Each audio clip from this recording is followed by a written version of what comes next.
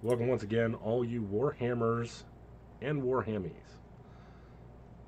This is not going to be the best episode of Big M's Power Hour to date. As you can tell, I'm not feeling the greatest. It's okay. It's okay. You've already put on one good performance this week. You had to give it over to the Strength Hammer crew. They needed somebody to bring that podcast up. They need a little life. They need a little zest. Yes, they did. Yes, they did. I'm going to blame Nurgle's favorite son, Dave, who, even though I didn't see him at AdeptiWon't, still got me sick. Yeah, no, I think that's very reasonable. Very reasonable.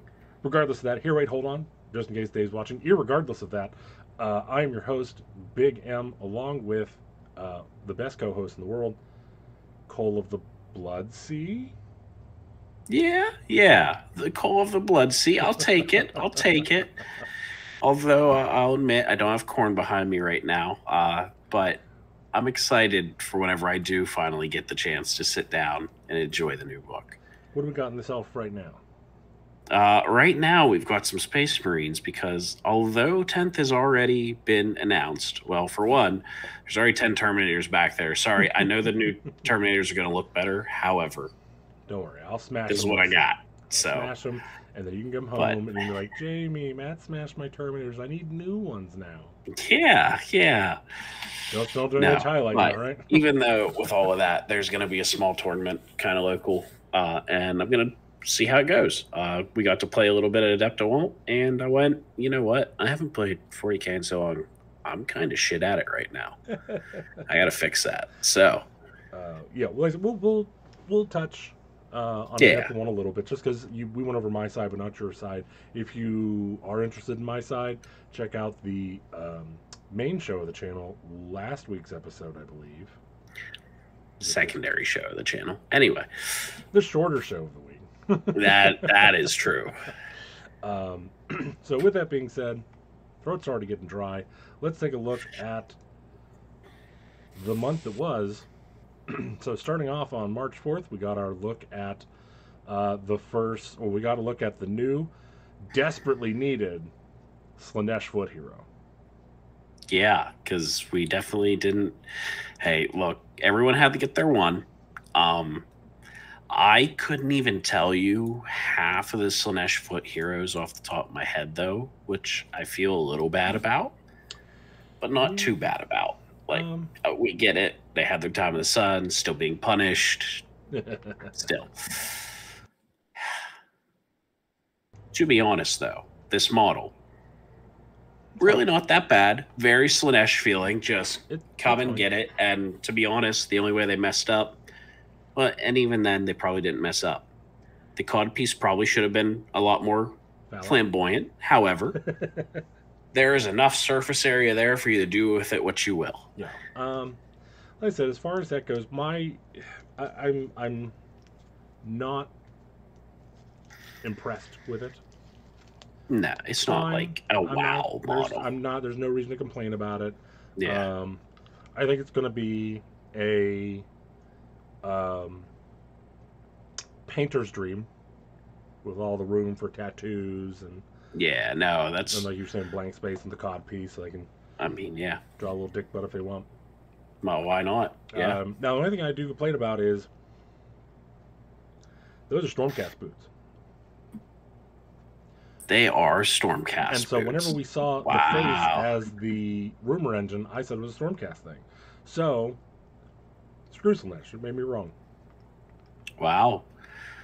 They loved the boots so much, they stole them off of him. Yeah, like they're not that different. Pretty good. No, they really aren't. I'm not going to be able to unsee it now. Thank you. Appreciate that. Moving along, the other army that desperately needed a foot hero, Khorne. Yeah. And the cry and shame here is it's a mortal one, and whenever we get to the book, I think the demons could have used a little bit more. So, but I still think this one will probably see play in most of the Khorne books, just because it is a slightly cheaper priest, and I think that once per game ability might actually have a few spots where it's worth it. Just adding one to attack rolls, yeah, once per game, but that objective marker is probably going to be there the whole game. So, oh, that's right. It's Right. the whole. It's once per game you pick an objective marker that now does that. So if I do that on turn 2, I've got 4 turns of enjoying this perk. So I just pick the center objective piece and go, okay, I'm going to get more swings now. It's a good day. I am not a fan of this model. I don't disagree. As far as the model's concerned, I don't think it does anything for me. If you get rid of the horns, so it's no longer a bloodletter helm, and of course the Khorne thing in the staff, but that's a. I think whatever she's got on her back, I think is what overdid it for me. I mean, it's dumb. The whole thing is dumb. Look, I like the idea of the priests trying to pretend to be bloodletters because they're worshiping them or whatever. That's fine, but I don't think the first female model in the line should be the one that is essentially in the back being all dainty with a staff. I can agree with you 100%. And to be fair, we had Valkia, but the only not Valkia model, yeah, she probably should have been up in the front heaving the biggest axe we could have ever seen. That would have been very much, I love Khorne. And people at home, I am hitting the mute button. I hope it's not picking it up. I'm sure you're hearing it, Cole, but... Well, yeah, I'm hearing it, and I'm going to try and talk over it every time you do it. So I hope you all love hearing me this episode. I've learned that if I mute my microphone, it doesn't stop the recording. Well, it's okay. I'll hear it for our audience. So I said, pretty disappointing, but it is what it is. It's not... Yeah. If someone... I'll tell you, someone proxied it and was like, hey, this is my... What is she? The blood scholar? Oh, geez. Realm Gore Ritualist. That doesn't even follow the trend. I know. Well, look. They finally ran out of things to pair with blood drinker. Like blood burner or something like that. Done. We could have come up with lots of good stuff. Damn it, GW. I know. Miss. All right. Actually miss. We had to bring up a 40K thing. Legendary Commander Dante announced well ahead of time. Yeah.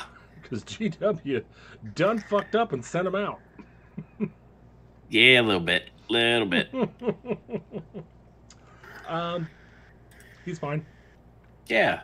If you told me to come up with a Dante thing, I'd probably come up with this. That's pretty fair. I mean, it's not like this big wow factor, but I'm not upset about it. No. That's for certain. Yeah. You went up to bat, you bunted, you got onto base. Good job. Yeah. Sometimes we're okay with that. I don't know. I'm not a big Blood Angel fan. Are you? I am not. The problem is that my local, where I learned to play Warhammer, everyone and their brother was a Bloodletters fan. So I have a small place in my heart. It's mostly contempt for that model because in 5th edition he was way too fucking good. Yeah. Anyway. Moving along. Speaking of something else that was leaked too early, the Lion. Yeah. Did you see that a couple people got the starter box with him? I did not see that people already had a hold of the starter box. Jeez. Yeah, they shipped that out too. Yeah, I mean... So I'll say two things in one. It's nothing like what I expected it to look like, and it's amazing. You know what? That's fair. Yeah, especially after seeing... oh, geez, I feel terrible. I can't even remember what the Ultramarines Primarch's name is. But after seeing him... Yes, Goldman, thank you. This is not what I was expecting the line to look like. Yeah. But not disappointed at all. Yeah. Not even a little bit. It's interesting. Especially, the only caveat I have is whenever we saw his stat line and see that he's a little more combat-y than Gulliman, where Gulliman looks a little more opposing in combat with the flaming sword and all. No, I don't disagree. I think one of the big things for poor Gulliman is he was never meant to wield that damn sword, so I don't think he's very good at it. True. He's more of a military mind than I'm going to go fight somebody mind. So I'm absolutely getting this guy. Again, he's going to go right alongside my Gulliman, which is also what I consider to be one of my best painted models. This guy's a cloak, so there's no chance that's going to happen again. Never know. Never know. Lightning can strike twice. What helmet you like? What head you like? Ooh, that is a good question. See, personally, I think just the hood, but you can still see his face. I think that's probably the winner for me. It's either that or nothing on his head, but like I can't imagine putting a helmet actually on this model. Yeah. Personally. I know some people griped about Guilliman's face. I think if that's the sculpt they're going to give us for the faces, you just got to learn to love it, in my mind, you know? I mean, I love it. Whenever I saw it, I had no doubt in my mind I was putting the helmet on. So between me, it's either going to be with hood or without hood. No helmet, especially no Eldar. Yeah, no, right? I agree. I agree. No wings. No wings. All right, moving along. Abandoned ship. Kin and Beastmen flee the death of a Space Hawk in Guilty. So I want to bring this up just because not only do they have my kin in there, Rock and Stone, yeah. Of course. They have my new favorite sculpt of any Votan with the brass knuckles. Okay, to be fair, yeah. With the black eye. With the black. So he's been beaten up, and he just didn't learn yet. Right. No, never figured it out. It's fine. He's got a semi-okay eye. It's good. Yeah, he's got one good eye. It's like from 300. That movie that came out before you were born. That's Hey, now, I know that one. Come on. I like the AI guy. Oh yeah, no, the inclusion of them in the squads is great. You got to go over there, guys. You got to. Yeah, I know I'm a robot, but you're the expendable one. You go. Well, that's one thing that I really find entertaining is like in the codex they explicitly state they are viewed like equals. Right. Yeah. There's no distinguishing difference between them or anyone else, but all of the models have them in servant roles. Oh, just secondary roles. Yeah, well, so I see what you're saying. So you think the Berserkers, the mole launcher, there's the one that holds a mole launcher, and she comes with one of these guys to just hold her shit. Oh shoot! Yeah. But yeah. So also, I love this paint scheme. The orange and black. Yeah, no, that orange does look great. Yeah. But we got 40k Beastmen before we got more AOS Beastmen. Regular Beastmen, yeah. Weird, but I don't think I'm disappointed, and I don't think the AOS crew will be either, because let's be honest, except for like a bionic arm or two, you could just put these right into the unit. What? One of them's wearing a gas mask. He stole it off of a Skaven. All right, done. Most of these, like, you swap out the chainsword from the unit leader. Like, welcome to your new Beastman unit in AOS, probably. So, nothing wrong with that.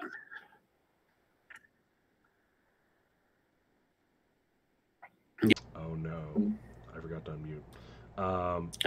Okay, so we'll go back real quick here. So. Now that you've all gotten to listen to my side of it. Yeah. So, like I said, I'm interested to see what the size of the Agrodon Lancers are. They did state that they will be replacing the Saurus Knights. Yeah. Natural evolution. Yeah, no, it's great. Size difference will be impressive, I'm sure. Especially if you go and you take an old the old Khorne Fiend or whatever it is. The old ones used to ride the much larger dinosaurs. Oh, the Carnosaur? Yes, the Carnosaur. And you put that beside this, like the old metal one's probably going to be the exact same size, and it's going to be sad. Yeah, exactly. They're probably about this size. Yeah. And as I said, I really like this white skin tone scheme. Yeah. I don't think it says it here, but they were during the reveal they were talking about how this is actually lore based. Oh. Okay. That like once you if you're born like an albino, you're like on your way to a Scarvet. Like okay, you're kind of just already considered a cut above the rest. Yeah. And then we said Croxagores are great until you look at the warp spawned. And they're just better. They just are. It's not much of an argument. I just don't know. I really wish they would have just given them both the same face. Because I know what's going to happen. The Croxagore are going to be 220 for 30, or for 3. And the Croxagore Warp Spawn are going to be 280, and they're just going to be too expensive. You're right. You're probably right. Dang. Why'd you have to hit me with that truth? Never going to get to see these guys on the table, actually. Oh, I hope I do. I hope we're both completely wrong and I get to see them on the table all the time. Honestly, out of 90% of my predictions, I hope I'm wrong most of the time. So that's fair enough. But yeah, so I absolutely love the Saurus Warriors. The only thing is, I wish they would have went back to separate Saurus Warriors and Temple Knights. Oh, yeah. I think they're called what? Saurus Guard? Yes, Guard and Temple Guard. So it's Saurus Warriors and Saurus Guard. They got rid of the Temple Guard when they switched from Lizardmen to Seraphon. Okay, there we go. But, like, what I would have liked to have seen would be... And it looks like, hopefully that's the way it is here, is the Saurus Warriors are 10. Yeah. Come out with the Temple Guard with armor. Right. Put them in units of 5. That's probably the correct option. Yeah. And we get the new Slaanesh and the I forget what the Skink Riders are called, but we get them too. I wonder if they get a spit attack. They have to, right? At least the one style mount has to. I would say with the large flare, it's gotta. Yeah. And these are nowhere near as far out as I thought they were going to be. No, definitely not. I mean, it keeps with the theme pretty well. Well, I'm just saying, like, even like the release. Oh, the release. I guess not. Yeah, it's coming up. I was expecting this to be the fall release. Yeah. So for me, in my head, this was going to be fall release. Mm-hmm. The next 2 books, the Death books were going to be. I forget when I said they were going to be, but probably beginning of the year or something, either winter or beginning of year. Yeah. And then next year is whenever we were going to get humans. Yeah. So here's going to be a fun prediction we could try and make. Are we just going to rip through all the books and have like this weird 6 to 12 months where we go, nobody's going to get a new book because we all know that 4th edition's on the way? Yes. Yeah. It's going to be a strange time. Where we all kind of sit there and go, do we all kind of know what's going on? Yes. You mean that book didn't come out last week and I have no idea what it does yet? Correct. Yeah. So speaking of that, the next two books and almost last. Yeah. One sec here.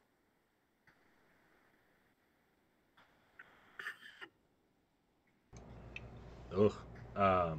So we got the announcement of both Osiarch Bone Reapers and Soulblight are getting their new books. I don't think anyone was predicting Soulblight to get their book so quick. No, it feels like they just got theirs not too long ago. However, that being said, it is pretty out of date. Yeah. So we got our hero on foot for Osiarch Bone Reapers, which, since it's a newer line, it's not the end of the world. No, it really isn't. And that line doesn't have, like, so many foot heroes that you're sitting there going, which one's this? And the one thing I will say about that is, while it has a limited number of units, I will say that the unit roles are well defined. Yes, there is no overlap between them, that's for certain. Right. He's okay. The Osiarch Bone Reaper thing isn't my style. Okay. But I think he's fine. I think he falls well within line. I don't know about the weird skeleton fingers coming out of his head. That might be a step too far. Yeah, it is getting a little on the side of weird, which is odd just knowing the lore of this whole and not group. the right kind of weird. Right. Not like Evil Dead weird, more like you're running out of ideas weird, or you were sculpting this at 2:30 and didn't know when to stop. Well, they were sculpting at 2:30, and at 3 o'clock it was due. Okay, so But he's very happy with this face thing. whatever he's making, yeah. So find a profession that'll make you that happy, and There we go. If only we could all be so happy. And then we got not only a foot hero, but we got a named foot hero. Yeah. Avia Volga, the outcast, who's now going to be brought back into the ring here. Yeah. It's fine. What was the box set name? I can never remember. Cursed. Yeah. Is she just a Cursed City model that we never got? Oh, basically. In any of the continuations that we should have got, and now we just get her, and that's why she's named. Probably. Yeah. I mean, I hated to be the one to say it, but like, the hat's too big. the hat is too big. Way too big. She should have more hair that also turns into bats. Oh, we already did that. Never mind. Yes, we did. Yes, we did. Now that you say it. So, actually, if you scroll down on that page, she's that vampire's there. So, yep. Oh, still the best. That's why it's still the titles page. So. Yep. One sec here.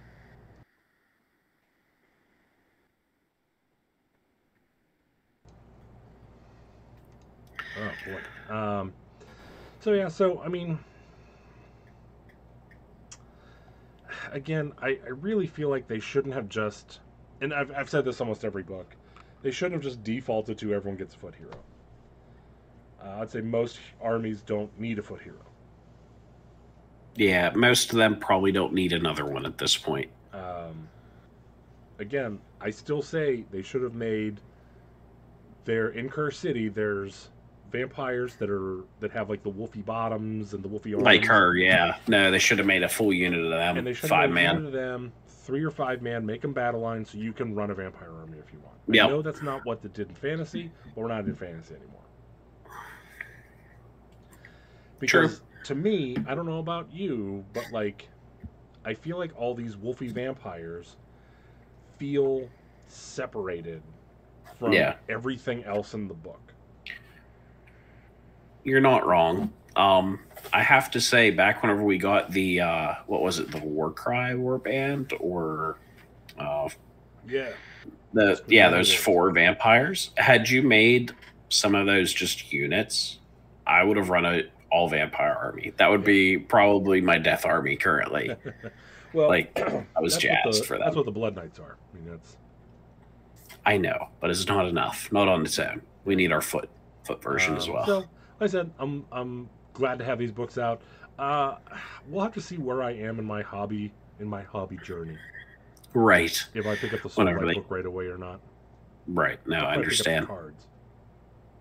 Probably. If they ever come out, the KO cards still haven't come out, bastards. Have they really not? Jeez. Or the dice. Not that I read the dice, but I think the Khorne stuff came out. Yeah, it came out right the fucking way. Yeah. All right, moving along here. Look at the first humans of Cities of Sigmar. Ta-da! Oh, yeah. Cool. Yeah. I know a lot of people kind of dunked on them. I'm a fan personally. I mean, same.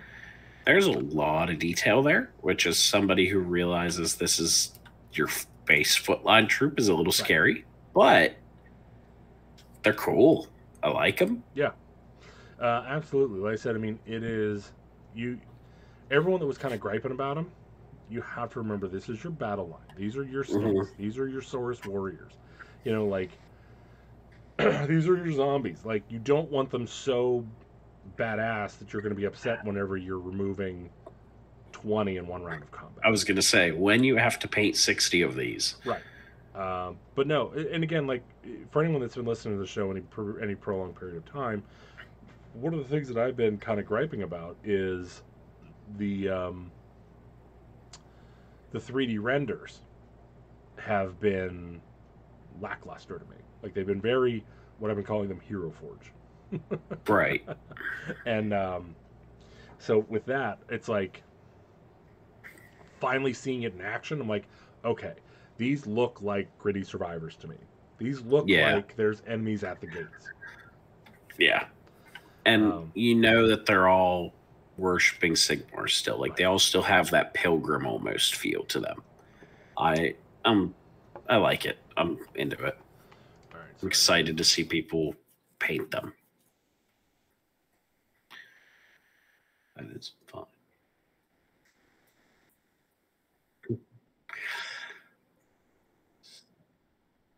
So, oh geez, and these are still going to come in autumn. Jeez. Right. So that's the thing, is like crazy. So again, my hopes dashed that these were going to be the 4.0 launch box, but sadly no. They will be out. They're the fall army. They could still be. We don't know yet. I True. mean, let's be honest, it's going to be Stormcast, but it could be these guys. I'll say the problem is they're not elves, so they're not getting a release that quickly again. Oh, yeah. Yeah, so they gave us this thing, and they're like, oh, if you know what the symbols are, you know stuff. I'm like, nerds. Yeah, not me. I don't know the symbols well enough. Yeah, so we got summer. We got the new General's Handbook. Oh, yeah. Getting a little tired of the 6-month thing already. It was a cool idea at first, I think. I mean, what was that? So it was worth a shot. No, it was. It was. Whenever I was hitting up tournaments quite a bit, that year you went with me to a lot of tournaments. Yeah. I'd have been okay with it. Now it's too fast. Right. I feel like I just kind of got the hang of the last one, and it was time to move in. And know? I even if they wanted to try and do like, I don't know. I don't know how you do more than one a year. I think one a year is the correct way of going about it. Especially since I know I'm not going to a lot of tournaments between now and this summer. I'm sitting here going, I think I've gotten a good, tournament-wise, maybe 10 games of Tournament Warhammer in. I might get 15 for this season. And all the studying of that book I did will be nothing. Yeah. So, yeah, I'll use that book 25, 30 times, and that'll be it. I would like to see them go back down to once a year and just release a supplemental book. Just come out with one at the 6-month mark that has a couple more battle plans. Yes, I agree with that, because let's be honest, some of the battle plans are a miss. Some of them are big hits. And so every once in a while, just come out with a supplement book with 3 hits. Not like a smattering of another 12 that 5 will be good. Just give me 3 good ones. Well, so during the 6 months. That, what you could do is save everyone some time. Hold on. Mm-hmm. That was a foreshadowing there. Oh no. Because I like we ranked back. I can't find the episode. I tried looking for it, but where we actually went through and we ranked stuff, like Thondia ranked almost dead last. Yeah, it did. Let's combine Thondia with the battle plan book and any other sort of, if you want to print the battle scroll or whatever the hell you want to do. Yeah. There you go. Update points. Yep. There be nice. I mean, to be honest, those points updates should probably just be an FAQ that anyone and everyone can get a hold of. Especially as a lot of folks, myself included, watch, especially whenever a 40K, their once every 6-month book comes out and it sells out immediately. Yeah. And then you hop on eBay and they're selling for dumb money. Oh, yeah. Because you can't even buy that book right now on GW's site. Yeah. Yeah. So. Yeah. So, like I said, I mean, I still think that's the best way to go. Also, I know I'm in the minority of the community here. I really want the special rules of the GHB to pull back a little bit. Instead of them being half to a third of like the battle the battle tactics. Like, do you have Christian champions? No, you're not win this game. Do you have 2? No, I just have the 1. Well, guess what? You might win this game.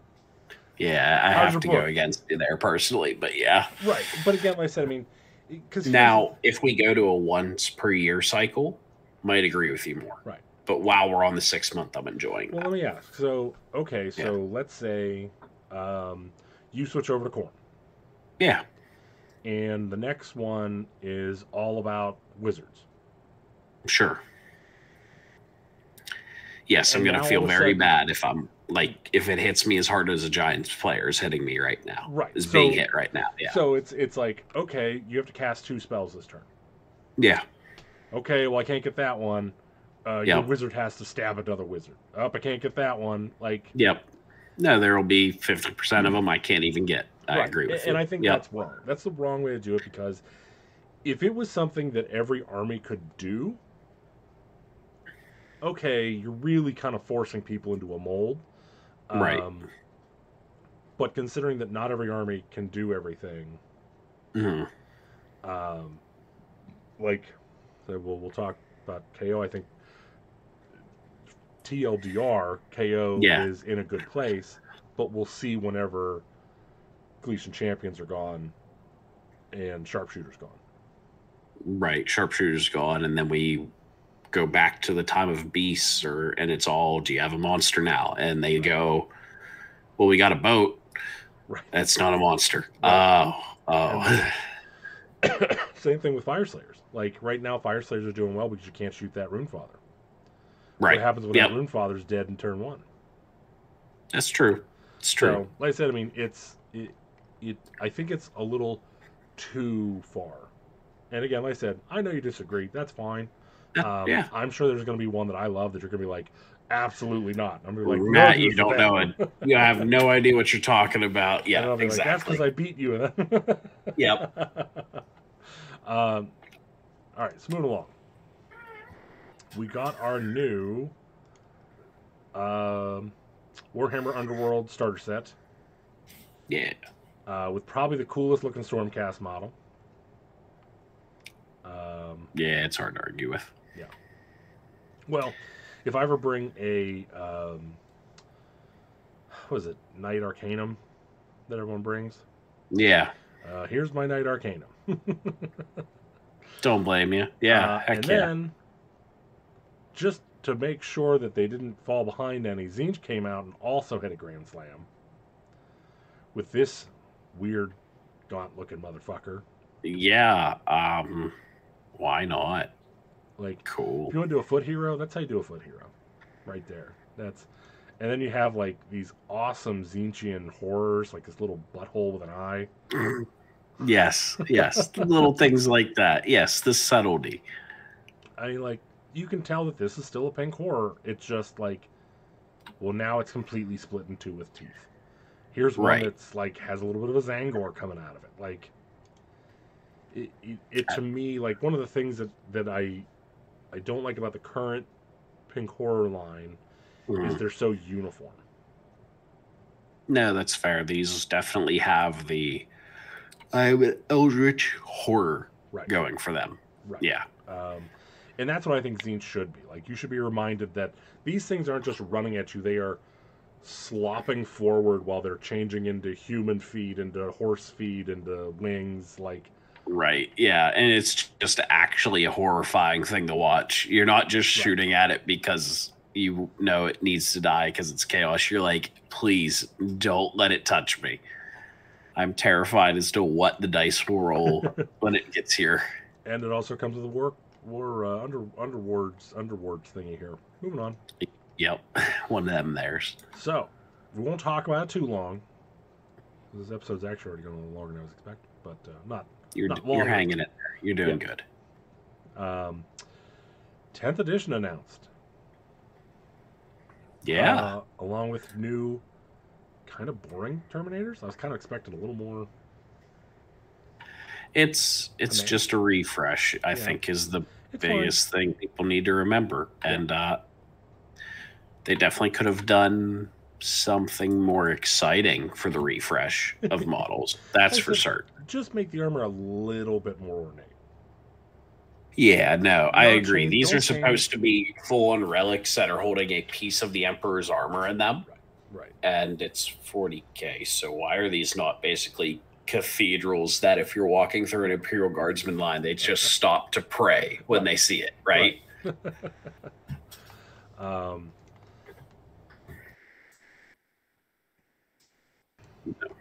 So with that being said, like I've been reading the articles that are coming out with these. I listened to the interview and everything, and also with the Terminators, same thing with the Termagants.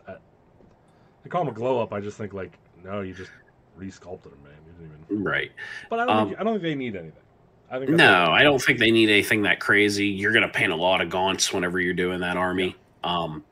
One thing I am curious about is obviously in the Terminator line, we're seeing all the Stormbolter shooty Terminators. What about my Thunderhammer Storm Shield guys? I'm very curious what those look like. I think they could be pretty fun. Yeah, we'll see. I mean, that's I really like the new way that they have the rules set up. Yeah, that's going to be very interesting. I love the idea that, yes, just do what you did with AOS. It worked so well. I can be at work during a slow moment, stop and be like, what's that unit do again? Right. Whenever Matt sends me something. Look it up. Oh, I understand what it does. Even though I don't have the book, I can have an intelligent conversation about this, or no, this looks really good. You know, I think I could use a unit of this for my army. Let me hop online and buy one now. Yeah, like I said, I mean, I think they've gotten so many people that way. Oh, absolutely. I mean, I'm pretty sure almost all of my armies outside of dwarves have been started because I was reading the War Scrolls. Just because you're sitting there with the app and you're just like, well... I mean, I can guarantee you that's why I have an orc army. There you go. That's all it took.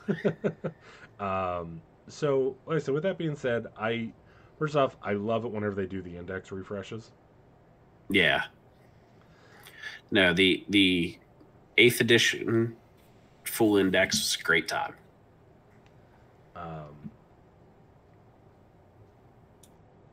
Yeah, man. Yeah, I'm just... well, speaking of, like we were talking about the AdeptiWon't a little bit at the beginning here. Yeah. When I played my Custodes, yeah, I actually really enjoyed it. Good, good. Thanks to us ignoring secondaries entirely. I was going to say, that was one thing I noticed we did at AdeptiWon't is I feel like so many people just haven't played 40K that know what he wanted to really do. The secondaries, which I think helped a lot of the games, honestly. The secondaries are a neat idea. Yeah. If everything didn't have its own textbook of information. Of rules to get it done. Yeah. And that's a big part of playing a game of 40K right now, because there are 45 of your 100 points or 90 points because painting's supposed to be 10. So you could just kind of win based off secondaries. So it's a weird way to playing without. Not that I think any of us really minded playing without, because we just want to have a good time. Yeah. I mean, again, the last time I tried it could be simplified. I tried playing with Neil. Yeah. Trying to incorporate the terrain rules. Mm-hmm. Oh boy. Dear God. Yeah. Like, I know people say that they're a step in the right direction. Maybe if you fully understand them and just have them as second nature. Right. Yeah. 40K has not become a game that I think you can just have be a secondary game. If you want to play it with all the rules involved, it's got to be your primary game. I love the idea of combat patrol. Yeah, it's a cool idea. We'll see. Go out, buy a box, you and your buddy can play. That's great for anybody new to the game. You just point at it and you say, you pick up that box. I already own another box. We'll be good to go. We can start playing immediately. Right. Or hell, even, hey, I want to kind of roll some dice, but I don't have time for a 2,000-point game. That'd be great too. Yeah. Yeah. I mean, my only concern is what kind of dawned on me whenever they showed the Votan one, they showed the Terminator guys, which currently are not very good. Okay. So they're in So let's assume they're not going to be improved much in 10th edition when their index comes out. So Yeah. now I'm stuck with, out of my 3 units, one of them isn't good. That's my only concern. If everything's well balanced, everything's put together, then, hey man, it's awesome. Right. Now the only thing I'm worried about is getting the Grey Knight and Death Watch. Yeah. Man, such an Achilles heel for them. It'll be interesting. Yeah.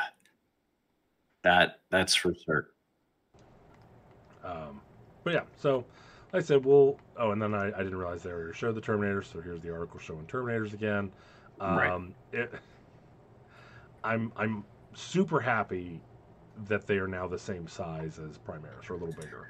Yeah, Primaris aren't just towering over them. Yeah. Because that was always my big problem, because I love Terminators. I've always loved Terminators. That's why I first got into... Well, I wanted to get into Grey Knights because of Terminators, but they were so broken whenever I was into the game. I was like, I can't do that to my opponent.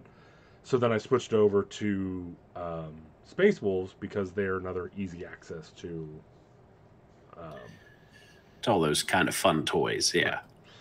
But again, I'll tell you also, running Terminators and Thunderwolf Cavalry was a fun little stint. I'm sure it was, yeah. So, like I said, we'll see. Now, it was why I was reading some comments on Facebook. And there was the grognard that was pretending like he's been playing the game for 30 years. And saying, like, oh, I liked it better whenever you rolled 2d6 for defense. And I was like, I didn't comment because I didn't want to get involved. But I want to be like, so you mean reroll failed saves? Is that what you like? You like rerolling failed saves? Is that... Back in the ye old days, 7th, where it was 2s and 2s rerolling. Right. That was your save. That wasn't good. It was when you got to roll 2 dice with a save. You need to fail both of them. Right. Idiots. That's exactly what not I said. An idiot. Okay, so here's another look at the... this is April 3rd, the Anatomy of New data sheet. Yeah. I love the idea of the objective control being a stat. No, I agree. I have a feeling we're going to see that in AOS. Actually, I think a better one to look at, if you want to look at the new scroll, would be the one from today, April 4th, just how tough are Terminators. I have that one, because that is a full scroll and how it will look for all of us. Hopefully not, because there's no Thunderhammer on there. Well, right now, if you want to buy Terminators, it's Terminator or Assault Terminator. So I think that's why. Yeah. Okay. I've not lost hope yet. We're good. Also, if you read this, it says Assault Cannon has devastating wounds as part of its rules, and I am so excited to see what the heck that even means. What do you take a guess? I think that is 6s to wound do mortals, personally. Something like that. See, I was thinking 6s do an additional hit. Okay, maybe. So the only reason I don't think it's that is because they have an AP of 0. And Assault Cannon is supposed to shred things. That's true. Yeah, you're probably right. Well, I think it's just... With 6 attacks, you're maybe one. Maybe. Yeah, I don't think you get it often. But it is strength 6 now. Right. Well, yeah. I forget what strength it was, if it was 5 or 6. I want to say it's 6 now. Okay, well, I'll... Whatever it is. It doesn't matter. Chain Vist being anti-vehicle +3. Interested to understand that a little bit better. Yeah. Well, did you talk about that in the anti-ability? Okay, you're right. So that counts as a critical wound. Yeah. And they say it's similar to devastating wounds. So. Okay. We will see. Yeah, no, but I think just the way that it's laid out for everyone to see, this looks good. I can hand this to somebody who's never played the game before. Mm-hmm. And I think they can get the idea. Like, it won't be the most easy thing in the world. 40K is not a simple game. But I think I could hand somebody new 4 of these if we're playing a combat patrol or something like that. And they'd be able to make it through. So, big win. Whoever came up with this idea, good job. So far excited. I'm very excited to see where this goes. Yeah, I All agree. right, so we're almost done here. So we got I don't know if you've seen the article that came out today about Ivia Volga. I missed that one. So she's either going to be worthless or bullshit, and there's no middle ground. No in between. Um, Enemy monster. Yep, Behemoth's Bane. Interesting. If any enemy monsters are within 3 inches of this unit counts as 10 models for the purposes of contesting objectives. In addition, while an enemy monster is within 3 of this unit, the attack's characteristic of that monster's melee weapons is 1. Oh, I'm sorry. Are you playing Beast Claw Raiders and you've got 3 Stonehorns coming for me? That's cute. They get to swing once. It's dumb. I love it. It's dumb. It's dumb. I want to know, like, I want to be like, hey, GW, do you remember the monster General's Handbook that you released 2 General's Handbooks ago? Yeah. You know those rules don't work anymore, right? Right. Like, I love it. I swear, anytime something comes out anymore, it's like, it does something against monsters. I'm like, fine, I'll stop taking monsters. I get it. Look, between that and now I've just read the Needling Fangs part of her War Scroll, where that one attack that you get is it -1 to hit? Yes. And did you make the mistake of hurting her? Sorry, this attack is now 12 swings. Oh, she's going to be so good. And now, whenever she ends up being 400 points because I'm so happy with these rules, I'll be wrong. See, but here's the problem. You know what is a really good way of taking care of a mega? 100 zombies. Who's probably going to cost less than her. Probably. However, I don't have to paint 100 zombies if I just paint her. That's true. So if they came out with who's the real winner here? Yeah. So we'll see. We'll see. And lastly, news that I was pretty happy. The first time I actually was excited to see Cursed City rules.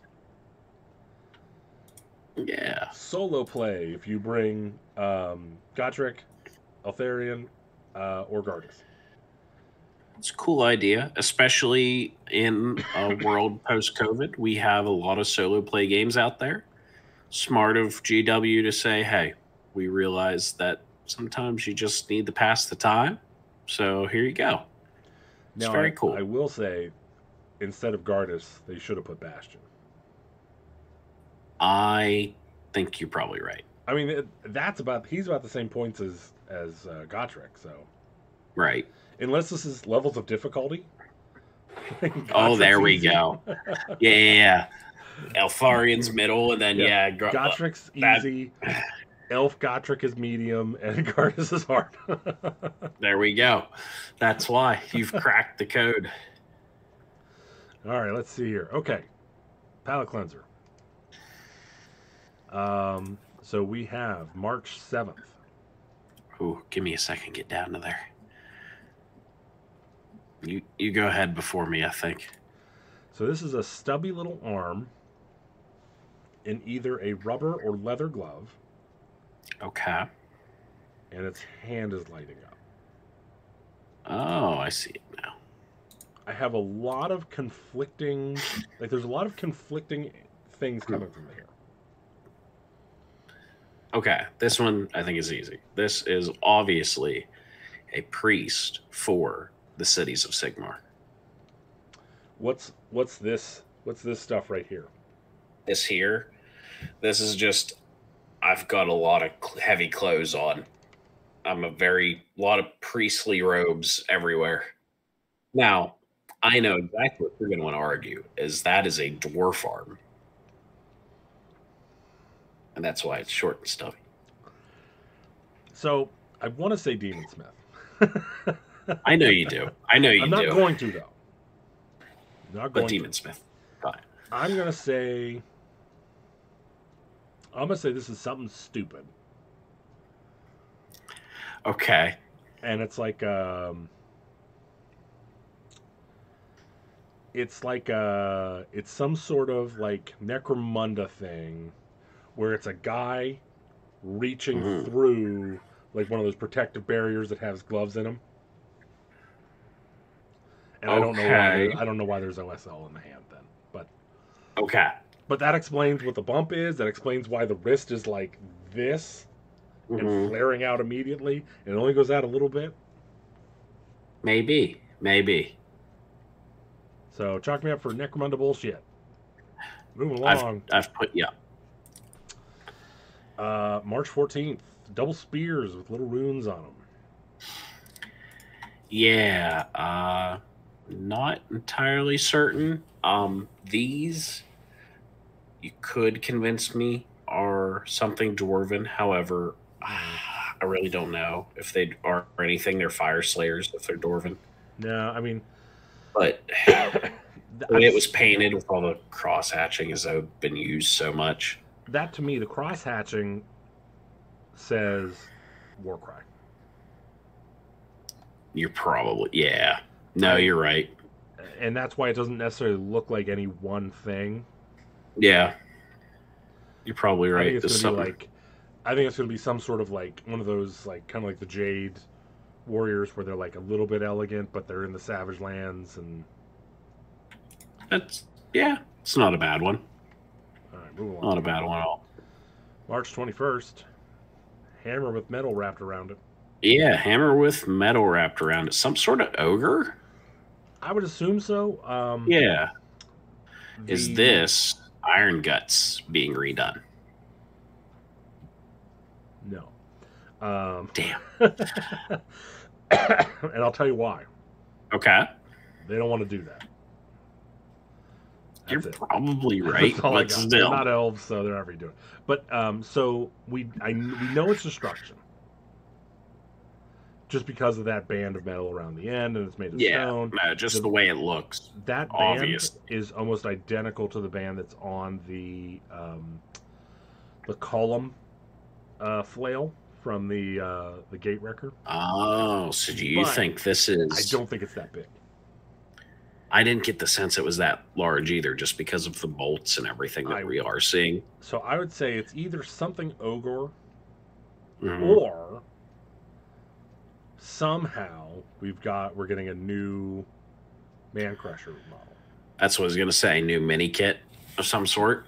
It's the only way I could get there. The line is 2 model kits. You think they could refresh both of them? Like maybe. All right, so moving along to the 28th. Yeah, it's an odd one. I think we're missing something here. I think it's upside down. Is that what it is? I think this is a necklace. Okay. Yeah, you're right. This is some sort of necklace or something like that, and you're thinking Warcry, right? Yep. Okay. Ain't no way this one ain't. All right, and then we got a scythe from today. Yeah. It's a very large Reaper scythe. It's Nurgle, I think, of some sort. Oh. Just because, well, I mean, it could be something for the upcoming Soulblight.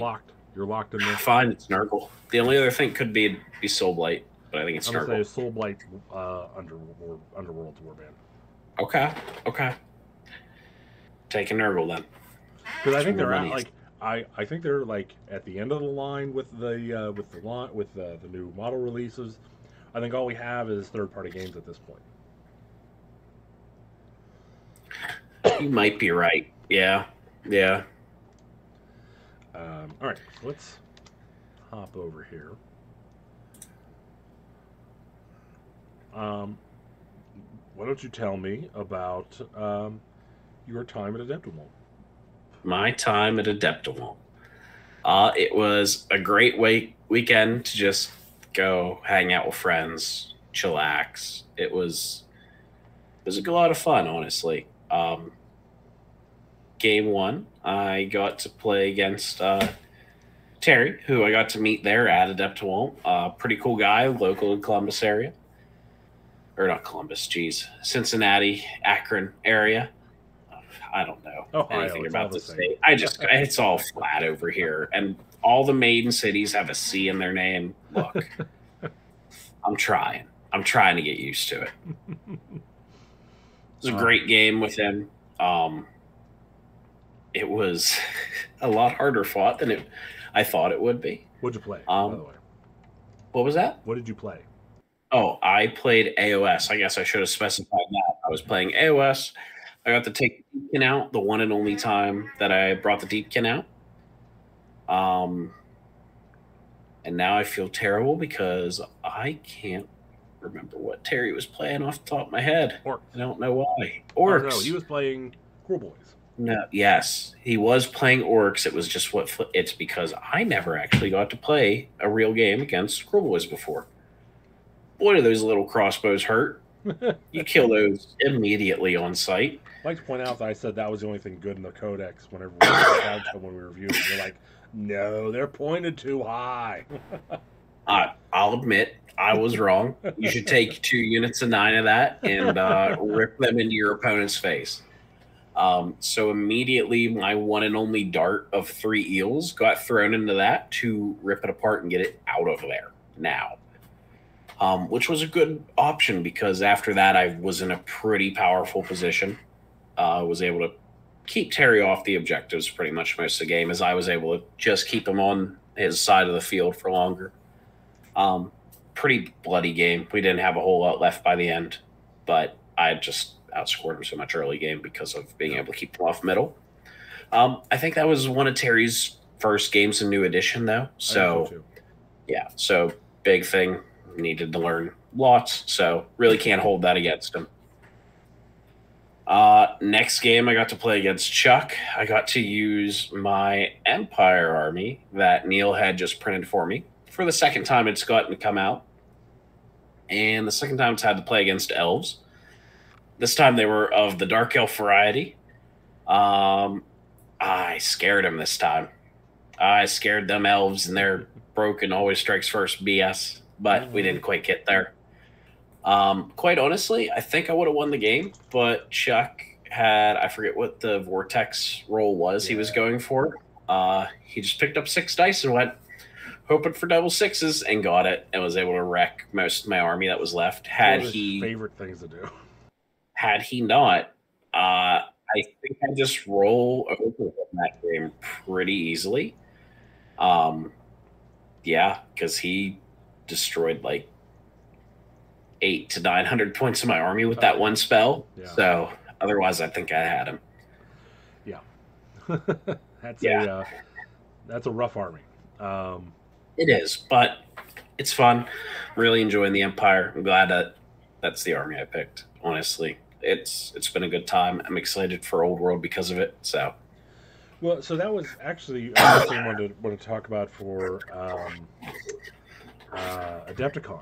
I got multiple unrelated sources, each stating that Old World will be announced at Warhammer Fest.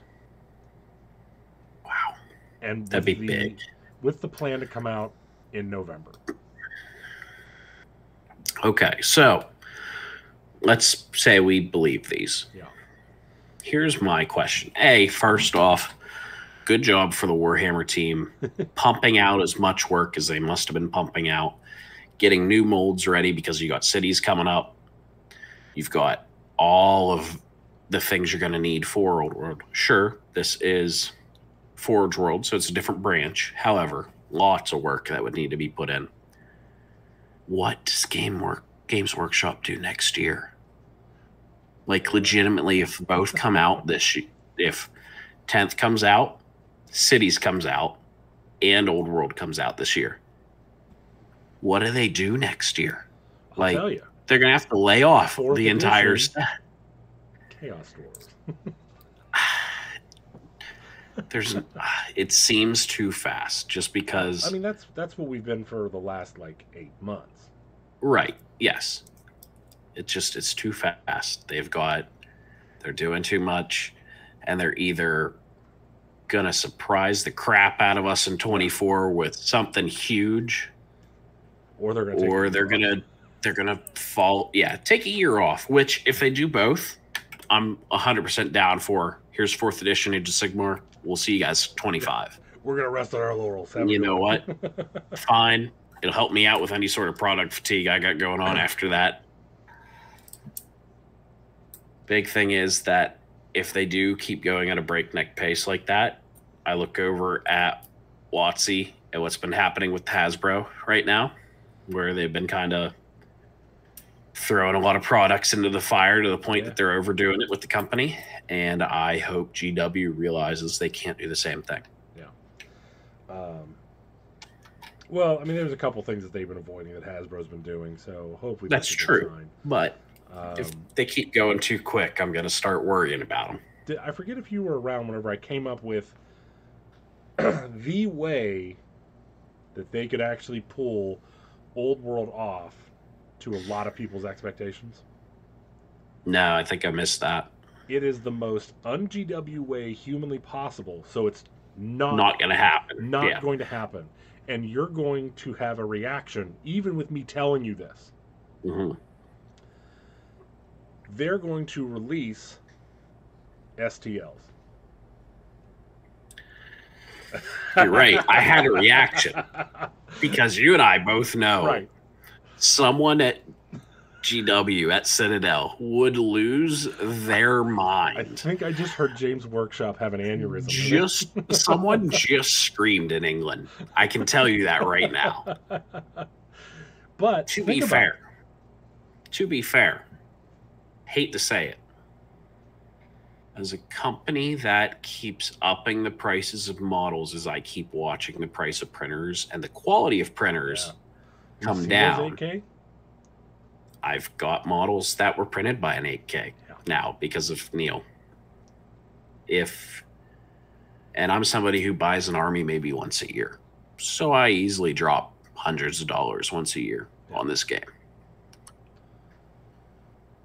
Boy, if I were to just make the investment one time in a printer, probably save myself hundreds of dollars over the next 5 years.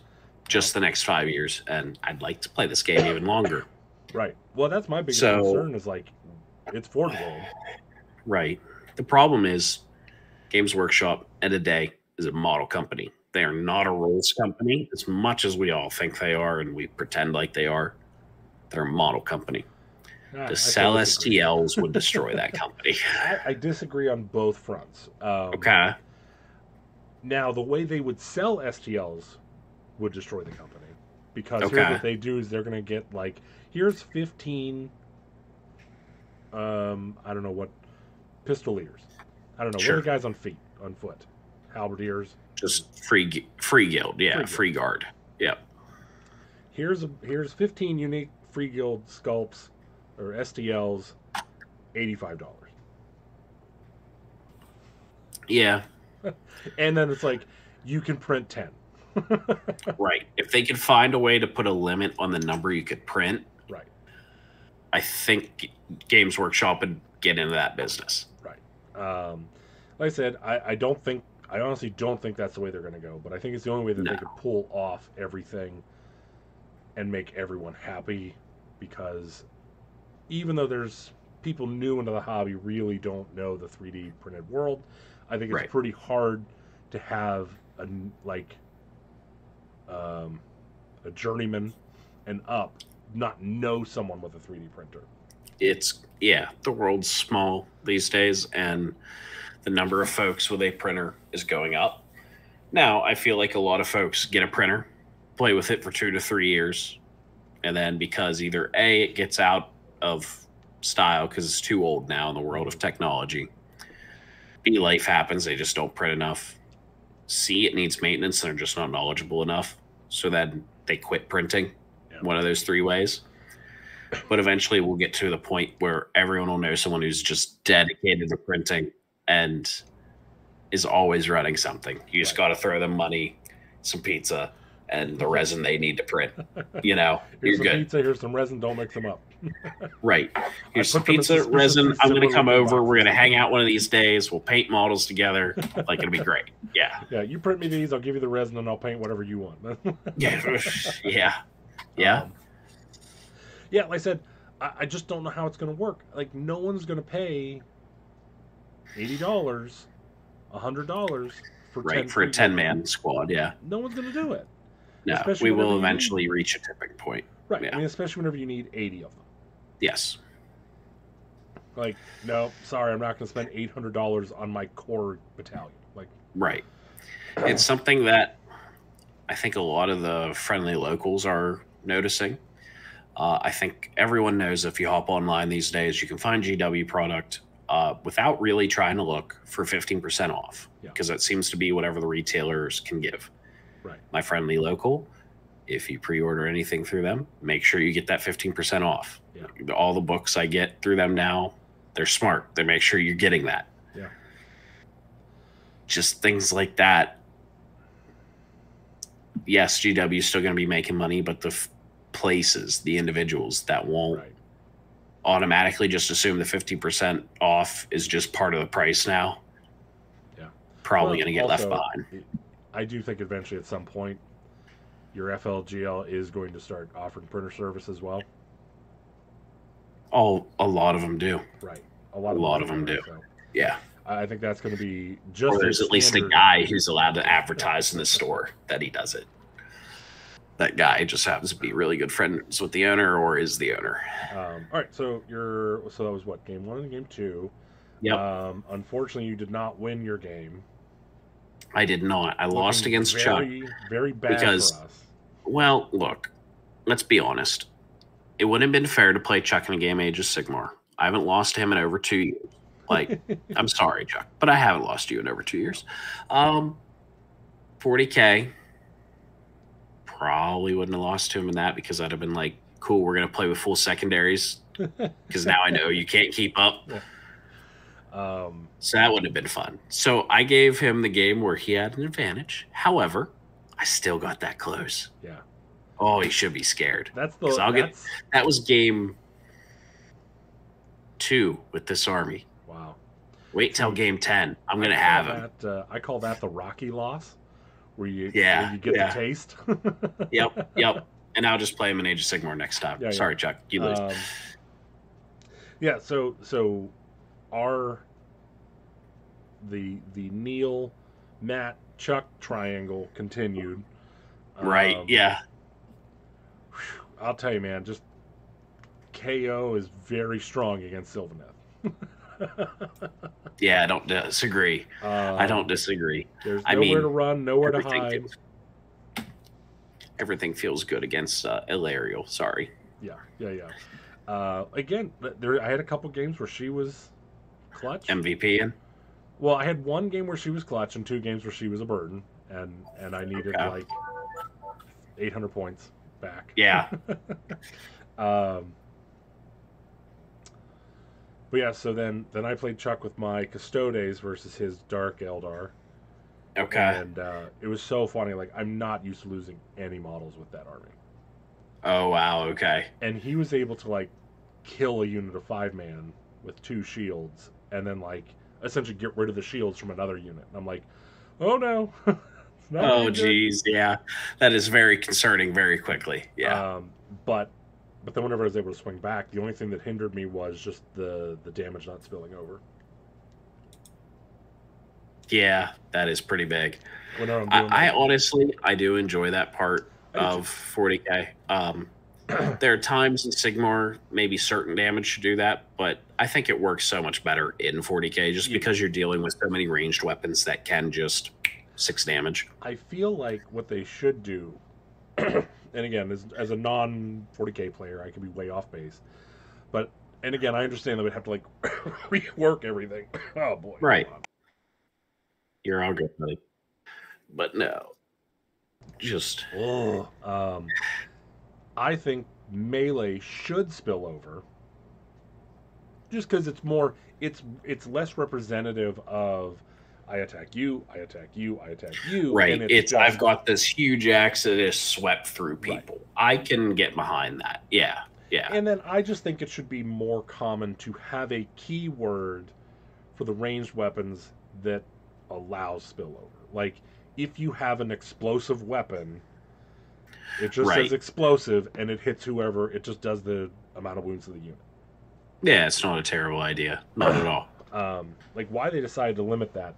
I remember whenever I was still in the store, whenever the first edition came out with those rules, and someone brought a Vindictor and shot a Imperial Guard unit.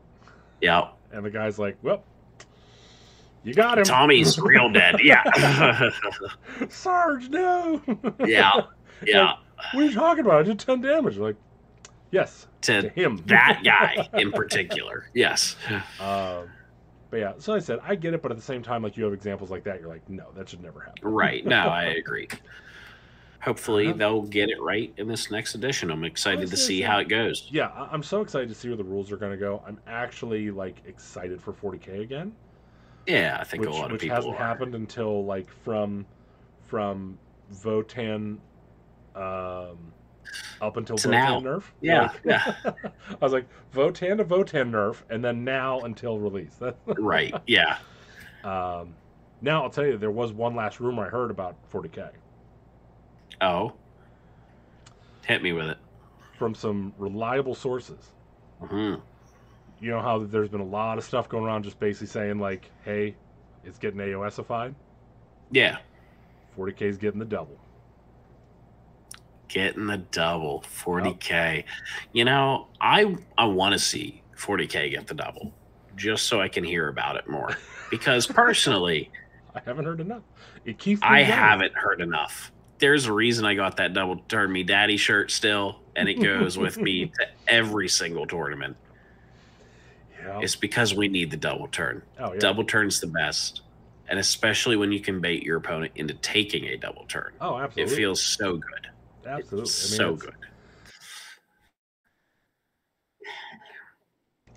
Yeah. Now, baiting someone into the double turn is not quite as easy whenever you don't get to strike first on both rounds of that turn. That is really weird how that works. Yeah. It's something very fun. And look, I know I'm just a dirty elf player, but there's a reason I make sure my opponents know at the beginning of every turn what the tides are doing. Yeah. Especially after they say, I'm going to take the turn. And I stop and look them in the eyes and say, I'm still going to hit you first.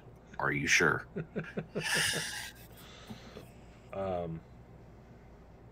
Yeah, so we'll see. I wonder what people are going to say whenever it drops. I mean, apparently it's going to be playable at Warhammer Fest. That's going to be very interesting. So that puts it, what, Warhammer Fest is this coming summer? So that's in like June, July? No, Warhammer Fest is the last weekend of this month going into May. No. Yep. Okay, the rules won't be out, but people will get to try it. Right. That'll be the way. Okay, right. okay. And then the rules will be out June, July. This summer, yeah. Probably the last weekend of July. That's fine with me, yeah. I mean, AOS came out 4th of July, so... There we go. Best time they could have ever released that. Freedom. That's why I always bemoan that I didn't paint my Stormcast in red, white, and blue. You know, you can always fix that. You'd think that, but I can't. I know. It's okay. I put the brush towards it and it just flies I gotta out try. Of my Oh, weird how that works. All right, so next game. Next game was with Alex in 40K, where I realized that I haven't played 40K in about a year plus. Because I shot at some orcs and he went, toughness 5, and we looked at him like, you said what now? I'd like to point out, Custodes are toughness 5. I understand, but I've played 40K for so long that orcs are just toughness 4 in my head. Yeah. And whenever he said this horde of 20 orcs is T5, I went, oh no, I have not deployed correctly for this at all. Well, I hope for the double and the tries will be. Oh wait, they don't have that in this game yet. Okay, wait, it's okay, it's coming. So you didn't win that one. No, he rolled over me. It was still a fun game. Alex, I think, had only gotten to play a couple games of 40K with that army yet, so we got to have purposely set up some good skirmishes, some good duels with some of his heroes and everything, which was very fun. I think I'll get you next time, Alex. I think he's knowledgeable enough in general at war games that he knows how to leverage hordes. No, I agree. He just loves hordes. He does, doesn't he? I mean, the first time I fought him, between them Skaven and first time I fought him, he fielded 120 plague monks. That hurt just thinking about. I can't play horde armies. I really can't. No, it hurts. No, I don't want to be bent over a table that long. I just because that's what it is. Oh, you want to play your horde army? You suffer and move it. Yeah. All right, I'll move back an inch. Come on. Yeah. What was your next? Was that my last game? Was with you, buddy. Yeah. 4 in on the weekend. We played a round of Conquest, which was a very interesting system. I'll tell you what, the idea that I'm sitting there excited for 1s and 2s is gonna mess with me forever. No wonder you like that game so much. In all honesty, like I said, I mean, I did get the impression that you thought it was fine, but you're like, it's not a game I want to play all the time. No, it's not something that it didn't draw me in with this first one to the point that I need to get out there and get an army. Yeah. It's a very interesting system. It seems like it's still an early company, so I don't think I'm too worried about it. Even the little bit that I got to see the difference between V1 to V2 rules, I think they made a great change in the right direction. And maybe it was the 2 armies we played. One of them just didn't speak to me. Yeah, however, I think it's very old armies as well. Yes. I think these were like the 2 first armies or something that came out. Yeah, the Spire and the... And personally, just from like a lore and the coolness of models, I'd probably play the Nord, or is it Nords or Vikings or something? Yeah. They look like a fun army to me. Yeah. But I don't know. It didn't grab hold of me real hard, but I enjoy the idea of it. And it's another rank and flank game, which now bastards have me playing anyway. So like I said, for me, honestly, like, I really liked it. Yeah. I liked it more than I thought I was going to. Okay. And I thought I was going to like it a lot. So right, yeah. I did like how deadly your monster felt. Like when it was coming over, I was worried. And then you also weren't out of hope. Like, even though you were on your back foot, you still had tools. Yes, it wasn't just over when that happened. For the record, Cole ended up winning. Yes, as it turns out, shooting somebody before they can hit you in the face, pretty good. Yeah. I thought, at first, whenever I was looking at the armies, I'm like, these are not balanced. This is not going to be a good game. Right. And I thought it was excellently balanced. Yeah, actually, the knights that I was running had the speed, and I thought they would hit really hard. Yeah. But they did. You were able to set up a good enough screen that I couldn't just blow through, which allowed us to have a good back and forth, and you were able to set up for your large piece to come in and fight me then. Yeah. For me, like I said, my highlights of the game, and I'm comparing this like directly to Warhammer Fantasy because I do think there's a lot of... I do think they looked at Warhammer Fantasy and came up with stuff from there. Oh, I mean, let's be honest. Any games company nowadays coming up with a rank and flank that doesn't at least look at old fantasy, silly not to. But I think if you go back and watch the episode where we talked about fantasy, I'm pretty sure it checks every box I had about an issue I had with it. Like, if you deploy wrong, you lose your game. Yeah, there was enough movement since you had 2 activations per unit. Not only do you have 2 activations per unit, but you set up your units as the game goes. Right. So you either have the advantage of outnumbering your opponent or being able to counterplace. Right. So I think that does a really good job of keeping you in the game longer. And then, of course, the other massive one is freedom of movement. Yeah. Being able to have those 2 actions, and literally action 1 is, okay, I'm going to now be facing 140 degrees the other direction. Right. It's glorious. And now I would like to move, or now I would like to charge. Right. That's pretty big, too. Right. So, like I said, I think there's a lot of freedom. I think it It takes everything I liked from like fantasy. It takes like everything. Hell, it takes everything I liked from like Pathfinder Second Edition and Wonderful. puts them together. You know. So like I said, I'm definitely going to get those armies painted up, and I'll Good. force you to play every once in a while. That's okay. I can handle that. I can handle that, buddy. Yeah. So at the end of the day, like we both said, AdeptiWon't was amazing. Yeah. I don't know if we're going to Adepticon next year or we're going to Don't. Yeah, I guess that's what's next. Yeah. I guess I'd have to host that one now that I'm in Ohio and too, huh? Yeah. Hmm. Or We'll we see. get everyone to your place, you drug them, and then we drag them to Adepticon. Boy, that'd be difficult. You got to fight Chuck and Neil then. No. Ugh. Just wait for him to Just pick wait. something up and put things down, and then you just. You're right. I'll just wait till he's mid-rep, then I'll get him. I hope he doesn't drop the bar on him. It'll be okay. That's why you wait. You wait for it. You wait for him to start to go down, and then you. And then, Does it smell like chloroform to you? Yeah. Done. Or what I'll do is like, I'll just get a Marathi, paint it up exactly like his, and then be like, "Hey, is this your Marathi?" Whoops, and then drop it, and then he goes, "What?" And then that's whenever you get him with the rag. Oh, okay. Perfect. Yeah. I think if you just throw it, he'll just start running where you threw it. So just throw it towards Chicago. There you go. And he'll just chase. Then with Neil, we just have to trick him to go outside when it's raining, and he'll just. Dang. Poor guy. That's what you get for being me, son of a bitch, Neil. I love you to death, but I'm going to insult you on my show. You darn right you are. Good. No, thank you again, Neil, for having us. Yeah, it was a great time. Seriously. Always is. I tried to clean up as much as I could in our downtime. Yeah, I didn't. He can do that. Nope, He wanted to be host. No, it was a great time. I enjoyed myself. All right. Always do. It looks like we're at under an hour and a half. Gonna bang out some books now. So, let's start off with the easy one. Slaanesh. There was a book that came out for Slaanesh.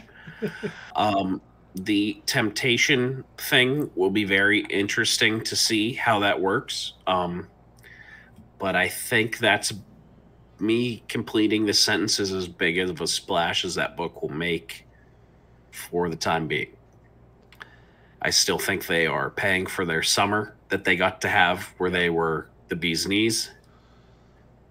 And I am very sad for that because that was the summer I was playing Khorne like crazy, and I thought it was just a wonderful time, and I miss those days. Yeah. I have watched. So I watched Honest Wargamer, AOS Coach. Yep. Whenever Coach had on a guest. Okay. Guerrilla Game. Mm-hmm. And Warhammer Weekly. I still don't know how the damn thing plays. Like someone who really enjoys the summoning mechanic and can really think through a lot of problem solving. Bill Souza will play this list and do well with it. Yeah. I think there are a few broken combos that they didn't realize. Yeah, and unintended things. They are not long for this world. They'll either get FAQ'd out or they'll get pointed out of existence. Yep. And other than that, I think they still don't know what they're doing with the book overall. I think it might be able to win. I think it's going to be probably mid-tier if you're really like. I think it's going to be if mid-tier you dedicate people, yourself. It's a mid-tier book. Yeah. If there's a Coal of the Sea for Slaanesh. Yep. Which there are. I think you're going to be able to go 3-2 pretty casually, and 4-1 will be your accomplishment. Yeah. But again, I think the book is sloppy. I don't think it does what it's supposed to do. Whenever you look at, say, Nurgle, right? The zine. Yeah. Yeah, those books feel now the Khorne book even a little bit feels like they represent the gods well enough, and I think they tried. I think all the temptation ideas were good. I don't know if they just didn't hit hard enough. No, I would not have. It's too much your opponent having a decision rather than you getting to make decisions, I think, which is fun. We're playing an interactive game. Either you get something. I don't know. It's difficult because, like, I'm never going to offer my opponent the auto 6 on the 6 damage weapon that they missed with, you know? So obviously we're probably at some point going to have to do a Slaanesh episode where we come up with our own battle tome.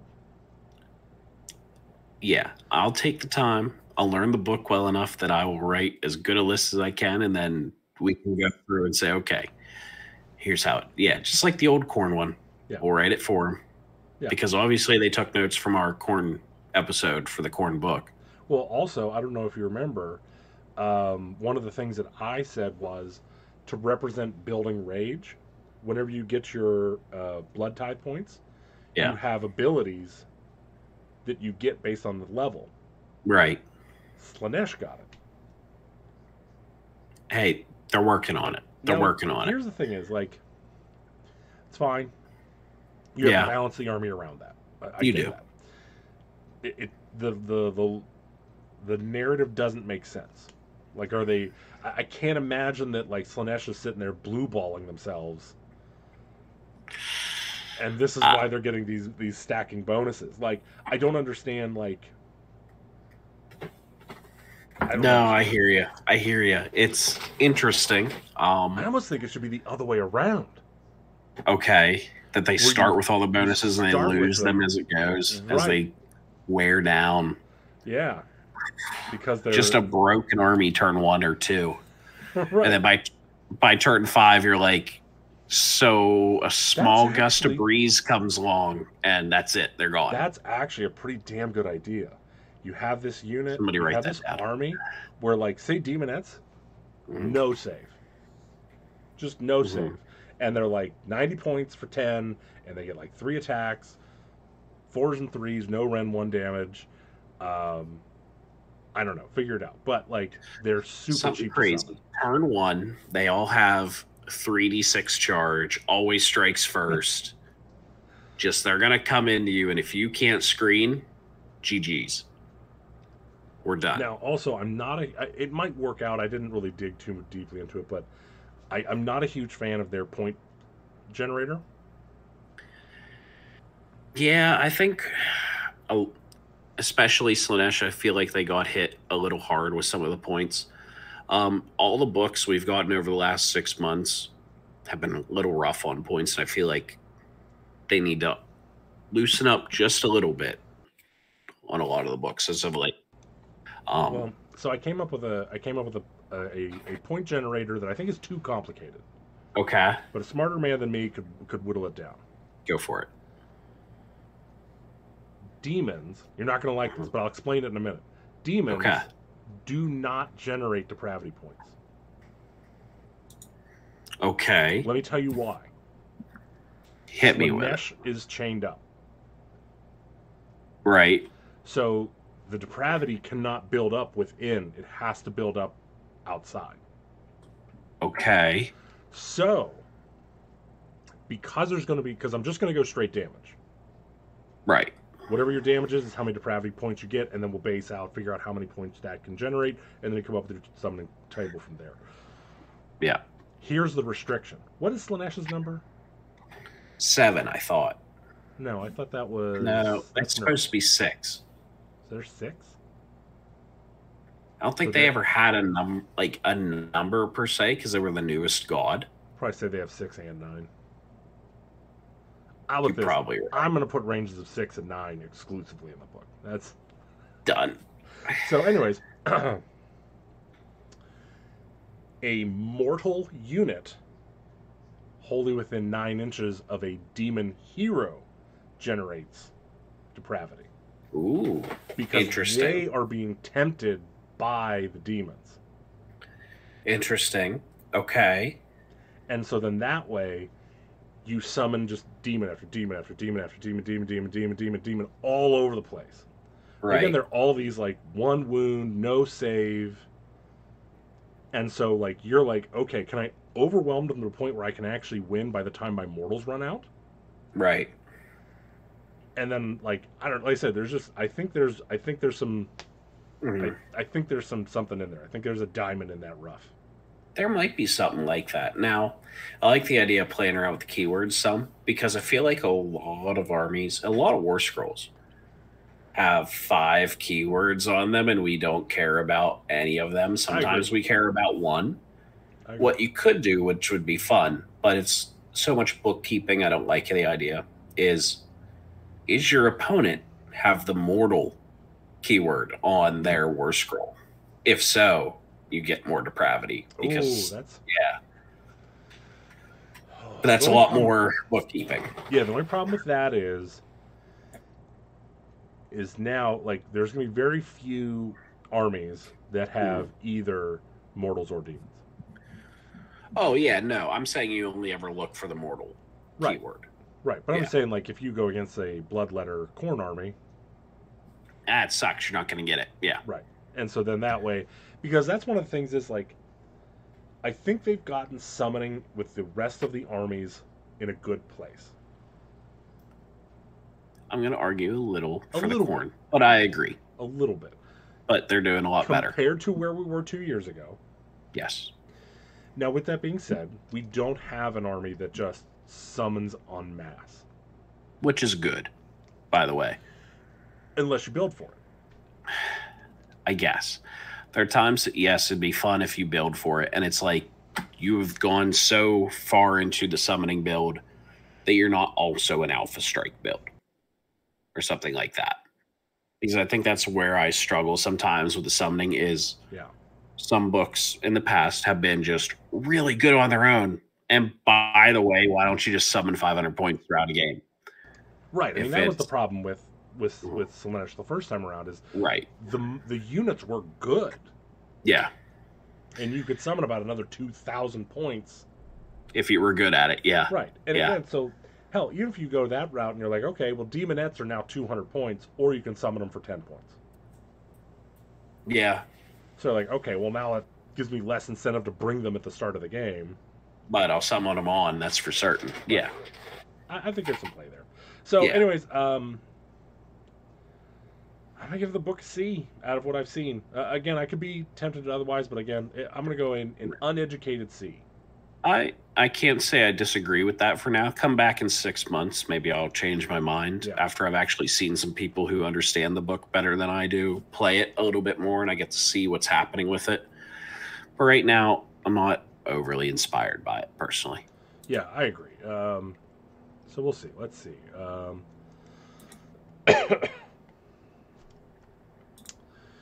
Bring up the picture of him. There we go. All right. Why don't you tell me about your corny boys? Yeah, good old Khorne. So corny. Hey, they did a very good job on this book. They obviously listened to our episode on Khorne, where we said you should probably just split the book into 2 parts. You've got a mortal and a demon part, which is what it is. Sadly for the demon lover, that is I personally feel as though the mortals won out on this. However, I think you can still have multiple good fun armies from both. Mm-hmm. The fun of the idea that their base rule, where the demons just get Locust of Fury so they can survive to get to the enemy a little bit better. And the mortals have Murderous to the Last, where, oh, you've died, it's okay. We're going to try and put mortal wound out there before we're done. Yeah. Really love the idea. Big hit on Hatred to Sorcery, going from only on 6s to 5s and 6s, because only on 6s was terrible. Yeah. Thank you, whoever at GW fought for that, because on 6s you were like, are we sure we're the army that doesn't like magic? Yeah. Are we sure about that? Because we don't get bonuses to Dispel. Which is crazy. Crazy. I agree. And we have, the book also has 0 ways to deal with an endless spell once it's already on the table. Small great. Small great. Isn't there I thought they had an endless prayer that could... They have endless prayers, yes, but it doesn't deal with an endless spell. It gives a -2 to the cast if an enemy wizard is within 8 inches of it. Can't touch an endless spell. Small great. You got to stop it before it gets cast. Blood Tithe was fixed. Go ahead. I thought they could attempt before they no longer can. They can attempt to stop you from casting, but they cannot pick up an endless spell anymore. Yep. So that is a miss. Big thing, blood tithe finally got changed. We no longer got punished for having 8 blood tithe and using 2. Yeah. Because in the past, if you had 7, use 2, you now have 0. Now, if you have 7, use 2, you have 5. Oh my God! Why you didn't nerf us? We're like the rest of the demons now. Oh, it's so good. Now, I think that the regular blood tithe table is gonna be, if you're a smart player, somebody who can think ahead enough to sneak your way in, you'll be spending 1 blood tithe for at least 3 turns of every 5-turn game. Yeah, that's one thing that I've really been seeing a lot of people do is I've been seeing very little summoning and a lot of abilities being taken from the blood tithe. And that is where I wanted to say earlier, I think they got summoning wrong, because Khorne has to use the same pool for its basic abilities from blood tithe and for its summoning. Yeah. And the lowest part of summoning is now at 5. Yeah. So 5 things have to have died, or I have to have stopped 5 endless spells or some combination. That's a lot. Or you take the original Blades of Khorne warband from Underworlds. You could, which would help you. It's not a bad one to take, and I've seen a lot of people talk about taking it. As well as, of course, you can do the prayer to give yourself another blood tithe. I think for 1, it's really not worth it. D3. If it were D3, instantly it's worth it. It might be too strong at D3 though, so I think it's a fine line personally with the book. I'd rather, if I have to choose between over or under. Right. Yeah, I'd rather have the fun play experience for everyone else, where it's on the other side. So I think they did right by doing all of that. Boy, I'm excited to see some of what you can do though. I think points on the demon side going to be difficult, but I think you may have to just go ahead and grab some of the mortals just to bring them in for battle line, just so you have some screens and something to hold objectives. Or the hoons. Yeah. The hoons. And hoons. It was very smart that they actually made sure that there were some demons who are priests now. I do think you might actually see the hero chariot now, because he's a priest, and his prayer can bring back bloodletters or blood crushers. Wow. So I think there's a possibility. It's only 160 points, which for that book is not bad. And the fact that he's a priest is pretty big. So the other thing in yet? With the book, I have not. So I'm going to fix that here soon. I was told I had to bring the heat for AdeptiWon't. Otherwise, that would have been the only army I played all weekend. That's what you should have done. You should have just picked it up on your way there and just played with Neil stuff. I mean, I already had it pre-ordered at my friendly local. Just be like, hey, guys, I'm going to be a little late while I wait for them to open. I'll be up. Don't worry about it. I do think that there will be some pretty strong anvil lists from the mortal side of this book. I am shocked at how defensive this army is. I love it. Like, your Blaze Blood Warriors have 3-up armor. It looks awesome. It basically looks at what my Stormcast list was trying to be. And says laughs them off. Yeah. No, I think also blow up on a 5-up. Yeah. I think it will be great. There will be somebody out there running a 30-man of Blood Warriors. Give them bronze flesh for +1 to save. Also have in their back pocket the just spend a CP for +1. So they're basically on a 2-up, ignoring Rend 1. Throw in 60 wounds at somebody's face, because you can give them run and charge and charge for D6 or 3D6 charge. Pin you on your back line and say, okay, good luck. Oh, and whenever you kill them, they're going to do mortals at you. Yeah, ridiculous. I love it. Is there any way to get that the 4-up mortal on death any better? I don't think there's a way to modify that number. It's always going to be that dice roll. I don't think. If there is a way, Korgus Call, I think he doesn't make it any better. He lets you roll an additional time, which is pretty big. If that's, I think there's a Reaver build out there that just suicides Reavers into people, just with him. But I think that's the way that army is going to get played. Is people are going to just go, look at this armor. I'm going to run at you really hard. Okay, we're playing the pinning list that Slaves of Darkness is playing right now, just in a different flavor. So I'm excited to see it. There's obviously, like I just said, the suiciding a bunch of ravers into people. I think there's maybe another 2 lists that the mortal side can pull off. Yeah. Sadly, we have a lot less demon models. So you've got bloodletters. So you're going to build a bloodletter bomb, run 2 bloodthirsters, fill it out with some other stuff, call it a list, which is okay. Now, I saw some people griping about the bloodletters, and I read the bloodletter of Insensate Rage, and I was like, or Insensate Fury or whatever. Right, like, the bloodthirster, yeah. Huh, maybe I'm reading a different war scroll. This seems to be Is pretty that good to me. the 2-handed axe one? I think so. So I think the big gripe people have is, A, he's still hitting on 4s, which, yeah, that sucks. He's hitting on 4s and no rerolls, really. Right. So you can get that to 3s pretty easy. We all know you can. He used to do the explosions on 6s to hit, and now it's 6s to wound, which means it's not going to happen that often. How many times? I think 5, probably. Yeah. So, yeah. And since it's on to wounds after I've got a 50-50 to hit you, I tend to agree. He's the one I'm going to take last just because he doesn't have the good abilities. One of the Bloodthirsters has the ability to just hand out a you charge with 3d6. Maybe I'm getting them mixed up. But yeah, I remember there being one that I was like, meh, and then one that I was like, that's not bad, and then one that I was like, you people are whining too much. Yeah, no, there's definitely, I agree with that. There's one that is a cut above the rest. One that, if you want to run 2 Bloodthirsters, it's the one you run. And then, in my opinion, the 2-handed Bloodthirster. So probably, if I were to go over the War Scrolls, we're probably lined up.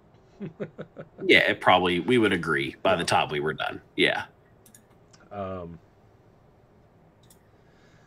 well do you think this hits the Khorne feel / narrative? So as far as narrative's concerned, I like it a lot. The demons are a lot more hardy now. I think they could do it just a little bit more, but okay. Bloodthirsters only having a 4-up armor save, still a little bit of a miss. They probably could have gone to a 3 just so that they could continue to be the scary murder machines we have in the lore. Other than that, I think the demon side they did okay on. Maybe slightly faster bloodletters is all I would ask for. Mortal side, freaking perfect. People die and they're going to do mortal wounds to you because they're that angry. Love it. Love it. Yeah, I can't quite see it, but I'm not going to worry about it. Yeah, it's fine. I just chopped your head off and you did a mortal wound back. I don't understand. He's just so fueled with rage. He's so angry. You thought you could kill him. Like you get to die too. Yes, exactly. No, I love it from that perspective. What do you give the book? I give the book. Let me ask. Did they get away from tight bubbles? Yes and no. I think they did a good job with it. So some of the old tight bubbles, like with the whip from Bloodstoker, used to be like wholly within 8. Now it's just be within 3, which I think was a great choice. Yeah. Things like that. They did up some of the bubbles to being 16, where they used to be 8. Things like that, where they at least said, "Hey, it's 12 inches because 8 inches is not enough." Sorry, guys. You know it's the number of Khorne, but you know we got to draw a line. I get why we did it, but it's just a nerf. Yeah, it's cool. We gotta make it is just flat out a nerf. Yeah, because we arbitrarily gave this god a number 30 years ago. Right now, you guys all get punished for it. Not okay. That's all right. Yeah. So outside of that, I'd say. The only other thing I was like, why'd you do that, is they made the anti-casting skulls go from being a 12-inch range to an 8-inch range. And why you do that to me? Because it's strong. I guess because the board is smaller now, but still. Smaller, and it's a real strong. It is. -2 is very good for an anti-cast. So it's hard. Like, I want to be like, but if that's the extent of my complaints, Does it do something boy, if what am they I get the complaining? spell off? Only if they roll a natural 8 to cast it. Then it Okay, like does the blows up spell every wizard still in the go off? tri-state area. Does the spell still go off at that point, or does it fizzle? I would need to double check how it's worded currently. I want to say it just fizzles, and then they take D6 mortal for their trouble. So, really hard to argue with, honestly.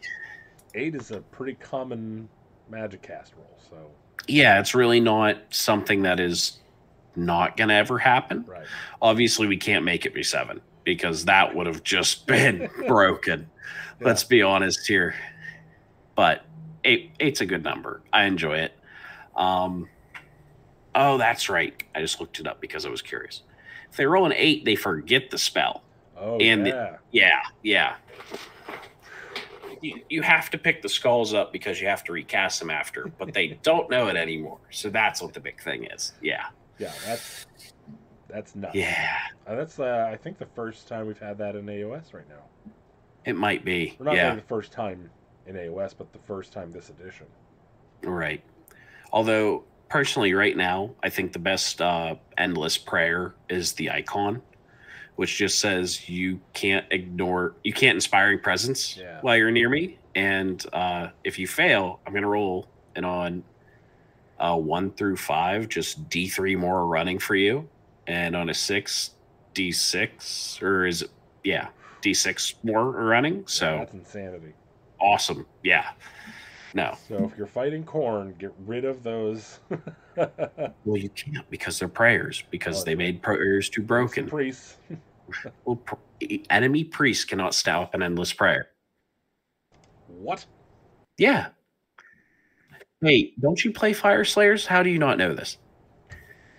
Well, because mine suck. So whenever it says cannot be uncast or cannot be unspelled by other priests. Everyone who's watching this who plays Fire Slayers goes, well, what you do is you take the grand strategy where one of those will be on the field at the end. Yeah, you take that and then you go to the event that doesn't allow your grand strategy. Well, don't do that part. Don't go to Brewhammer if you were hoping to do that. But, other than that, Brewhammer's great. Yeah, so, okay. So was there anything else you wanted to include? Anything else you thought was... No, I really like the book. Only I've pretty well talked over all my gripes. Favorite unit. To think. Ooh, favorite unit. Blood Warriors? It's Blood Warriors. It is just Blood Warriors. I'm very excited to see what they're gonna do. Favorite hero. It's still a Bloodthirster. Most improved hero is gonna be the Bloodletter riding the throne, though. Yeah. Most improved, because he went from, that's a model, to you'll probably actually see one. So that'll be good. Other than that, I think the book's a B+. Not going to be the most competitive thing in the world. Probably the fact that I think the Khorne side is not the greatest is what pulls it down a little. If the Khorne side could have been, or the demon side could have been pushed up just a touch, probably been an A in my book. But well, I think they probably need go against tradition and probably one more unit of demons. You're probably right. They need something else, like how Tzeentch has flamers and screamers and pinks. Yeah. We just have bloodletters and hounds. We need a third. The bloodletters on Juggernaut, or whatever they're called. Yeah, they're not as good as the mortal side, I know. That's the problem, is I'm going to pay 20 points more for a 2-up armor save and better attacks. So it's hard to argue. Yeah, the question is the Reach have skull cannons, so I don't know what more you want. Skull cannon's terrible still, I'm sorry. It's one of the best units in the game. Just wait. Look, there was a moment in the last book whenever they messed up on some wording where people did go out and buy 3 because they thought they were going to do some dumb things where each cannon was going to shoot 3 times or something crazy. Yeah. Look, we don't live in that world. Somebody got to live in that world for 6 hours one time. Right. That's it. That's the only world they'll ever be good in. Well, that reminds me of, so you give Khorne a B+.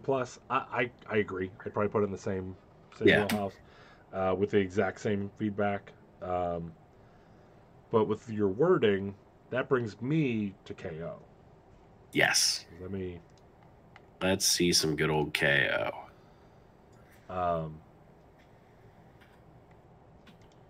Let's see here. Carry on Overlords and bring up the book.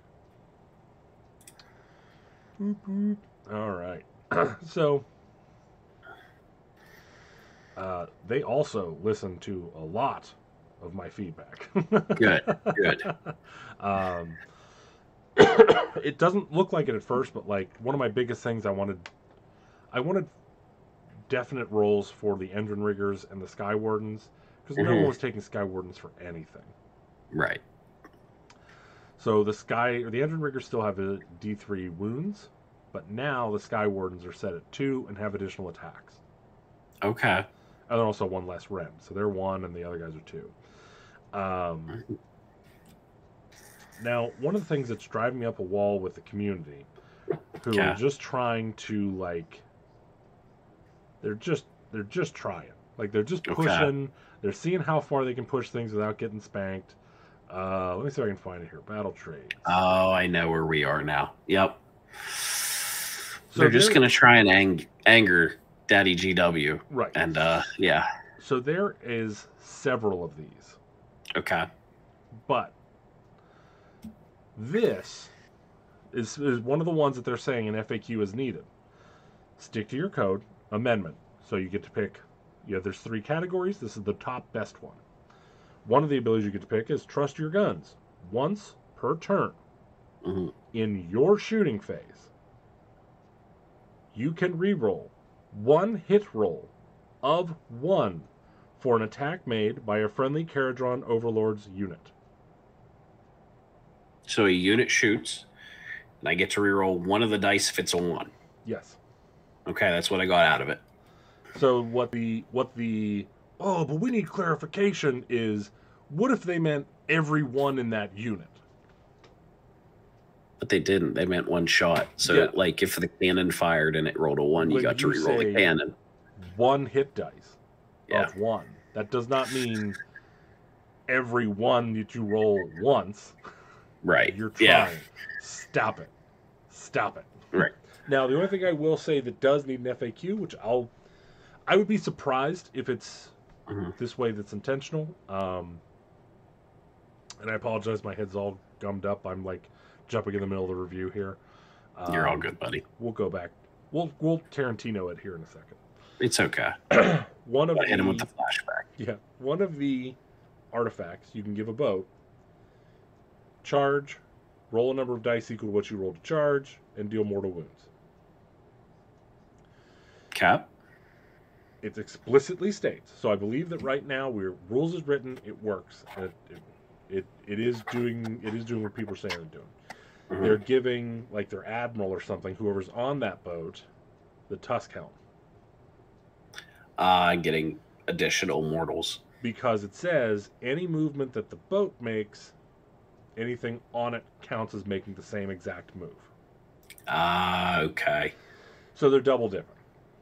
Right. Now, I can't imagine that is what GW intended. Right, that you get to add mortal wounds on top of your mortal wounds. Or that a dude's wearing a helmet at the front of his boat. Right. Just, yeah. I mean, I understand why people are doing it if the current wording is that if a boat makes a move, that person makes a move. Right. Understand completely, and it probably does need an FAQ if that's not what they want to happen. Yeah. Until the FAQ happens, if my opponent does that. Sounds correct. Yeah. It's what the rules say, Yep. I can't fight you. I just don't think it's what's intended. Okay. And again, on top of that, by the time June comes around, we won't have to worry about it anyway. Probably right. But yeah, so in general, I think it's very difficult because there's a lot of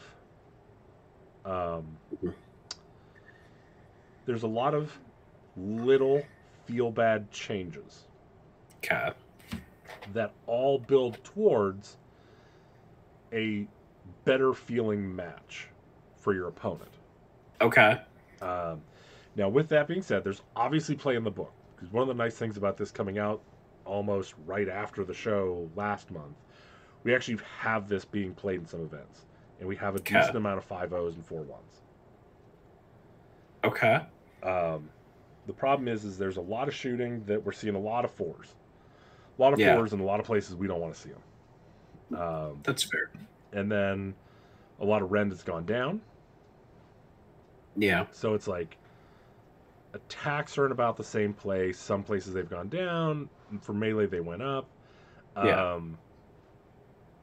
The shooting has become less reliable. The rend has become less reliable. The damage has come down in certain places. Other places have been kind of left alone or stabilized, which I'm fine with stabilizing, obviously. Right, yeah. I know you don't want to roll the D3 for damage. If it's just 2, you'll take it. Yeah. Give me the 2. Hell. Or give me 1 extra attack and give me 1. It's fine. Right. But with that being said, I'm very interested to get this book on the table. Okay. Like I said, one of the big reasons why I didn't play KO before was not necessarily the competitiveness, because going into it, again, like I said, I mean, I look at you and I go, there's someone who's using a mid-tier book getting upper mid-tier results because they focused on a book. Right. It's all I've played for 2 years now. Yeah. But no one in our friends group and no one I know wants to just play KO day in and day out. Someone out there does. No one wants to play whack-a-mole every time they get on the table and would you just stand still. Yeah. So I just couldn't do that. Yeah. I just couldn't do it to people. So I kind of just left them on the shelf, which is hilarious. Every time I look in like a nook or a cranny, I find more. I find like really? This guy. Yeah. I found him up on the bookshelf in my Palantor Lord of the Rings box. He was just waiting, you know. He knew there'd be a time he was needed. Yeah. Now what's sad is, so I have 2 on their base. Yeah. And I have 2 off their base, and I don't have the little flight stands. So, and GW doesn't sell that little flight stand bullshit thing. I know. Not a fan. So I think what I'm going to do is I have a set of 3 from my Grimnir for Votan, because he has 2 little ravens with him. So I'll be able to steal 1. Okay. Yeah. Yeah. And then I have 3 others that I just bought. Okay. There we go. So we'll see. There is a lot of tech in the book. No, I agree. I think this is one where you have to sit down and decide, I'm going to read this book before you play it. Thankfully, I learned this one pretty quickly. I think it's good. It feels a little more complicated than Slaanesh, but at the same time, I don't know why. I was like, oh, that makes sense. Okay, we'll do that. Because you're excited for it, too. Exactly. Let's be honest. Like I said, I think there's a lot of play. I think in order to get things done, you do have to stack buffs. You do have to stack artifacts.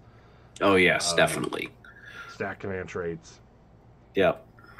Like my list, I wanted to go with the main Skyport, Barrack Nar, because it has an ability that you roll a die. It's almost like Hammerhall. You roll a die for every hero you have, and on a 5-up, give yourself a command point. Okay. That can be fun, definitely.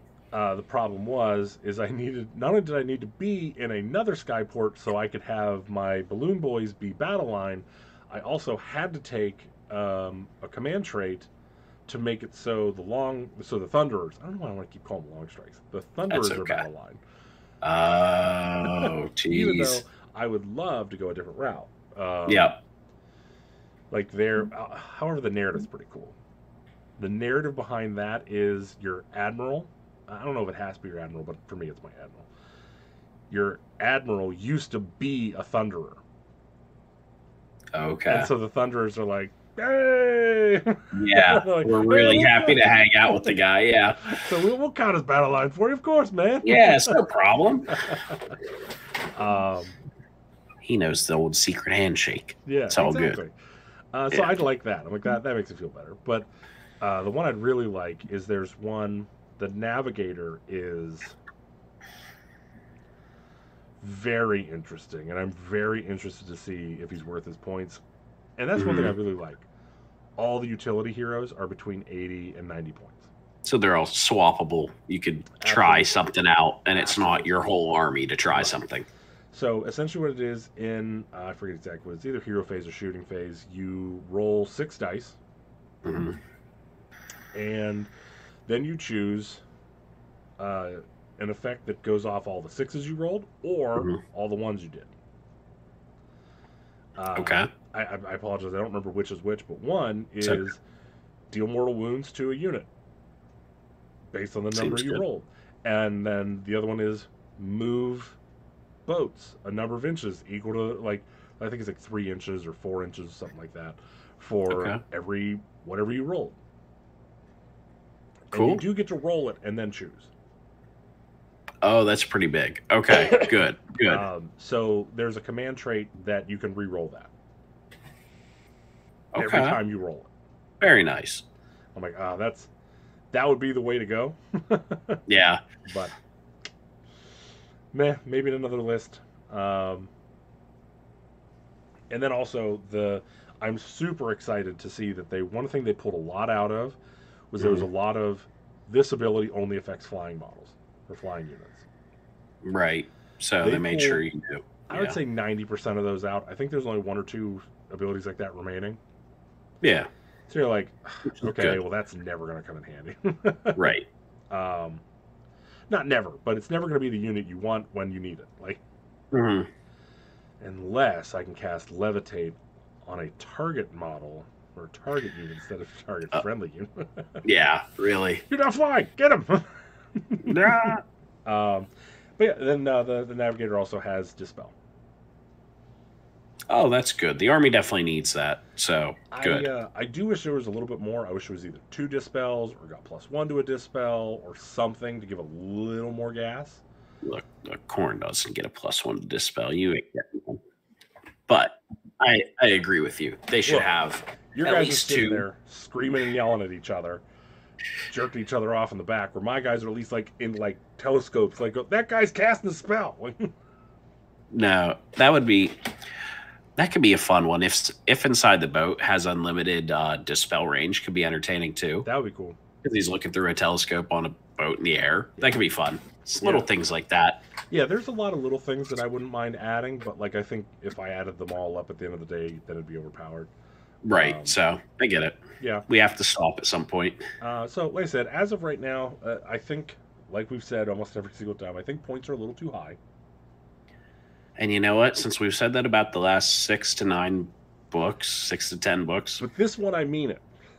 Yeah, well, I don't know. I think the problem is they need to figure out a way to limit the amount of boats you can take without them costing a quarter of your army. That's fair. I'll give you that. Because like, so my list is 20 Thunderers, 6 Sky Wardens. Yep. Frigate and then boats. Frigate Ironclad and Heroes. Like, yeah. That's You're done. not a lot. Yeah. And no, it isn't. So what? It's like 800 points in boats just for 2 boats, something like that? Almost 900. Okay. Yeah, pretty big. Yeah. Yeah, like I said, I mean, it's the Ironclad, I feel like it doesn't do what it's supposed to do. Okay. The frigate is now obviously the melee boat. I don't know a whole lot about this book, but I read the frigate and went, so that'll be in every list. Right. Because the Ironclad, like I said, I mean, the shooting went down, a lot of the your number of attacks went down, your shooting profiles got worse, rend went down, damage, I think, stayed pretty much the same. I think I think the main cannon, the big cannon, got bolstered. Okay. I think that's 1d3 plus 3 now, I think. Don't quote me. Gotcha. But, like, I don't know. I feel like what they could have done would just, like, simply be, like, I don't know, something like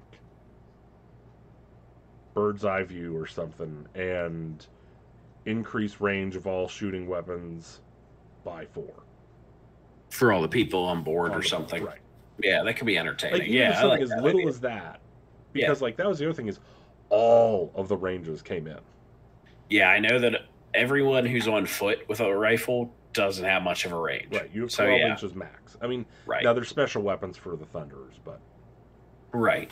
No, being able to make everyone on top of the boat have an 18-inch range might be rather interesting. Yeah. Yeah, I don't think that would be game-breaking, and I think it would give a little more play. Yeah, yeah. I don't disagree. Because I said, I basically have... I'm bringing an Ironclad to our local GT at the end of the month. Okay. Because it's what I have painted, not because I think it's what's good. Understood. Okay. I don't think it's trash. It's not a Lariel level of point throwing away. Right. But if you had to pick, probably not the boat you would take. Right. Well, so again, for regardless of how the book turns out, Chuck, son of a bitch, Neil, and I have pacted that we are taking KO to NashCon. Right. Yeah, have our own little competition. It'll be sad I can't make it this year, but I'm excited to see. It was going to be Khorne. I know. It's going to be Khorne, and then you're like, can't do it, guys. I will not go. Yep. I love that event. You guys have to go eat good barbecue for me, make up for my missing it. So it's all good. But yeah, so for that I'm gonna bring that shooty list. Yep. And then my secondary list is gonna be 2 frigates with one with 6 Sky Wardens and 3 Endrinriggers. The Endrinriggers are primarily for healing. Okay. And then the other one is going to be probably 9 Endrinriggers. Okay. Yeah. So just go all in on it. So that's essentially the list, is those, and I can't remember if I reinforced a unit of Arcanauts or not, if it's just 10 man. Right. So it's very much all your eggs in one basket. We're going to see if this works. If it doesn't, it's not going to go well. Right. That's almost one where you sit there and go, is this only have 3 objectives on the board? Yes. Yeah. Okay. It's probably worth it for this one then. And again, that's one of the reasons why I might take... so you can put special weapons on the Balloon Boys on both builds. Same weapons on both builds. And largely, I don't think they're worth it. Okay. I think you need every swing to every weapon you have in order to be good. They very much are melee pieces. Yeah. For the 3-man of Endrinriggers on the 1 frigate, I might do grapnel launcher on them. Okay. To go and try and grab objectives. Okay. Understood. That's one thing that they do need to FAQ. Okay. It's not clear if you can grapnel launcher off the boat or not. Okay. I don't see... Like, here's the thing, is like, just thinking about the game, I don't see that being groundbreaking. Yeah. But at the same time, I do see it as being something that GW doesn't like. Right. Something they did not intend. I could see that as well. And not being a huge deal per se, but still being something that they're like, that's not exactly how that was supposed to go. We want you to get off first. Right. You got to actually hop off. So we'll see. I mean, I think it's... I think the best way to win with this is to not put on blinders and go, well, this is the way this unit plays. Right. This unit plays the way it needs to be played. Remember all its options, which is what, like, my biggest weakness in every game. It's okay. I understand. So, like I said, we'll see. I'm also going to give this a B. Okay.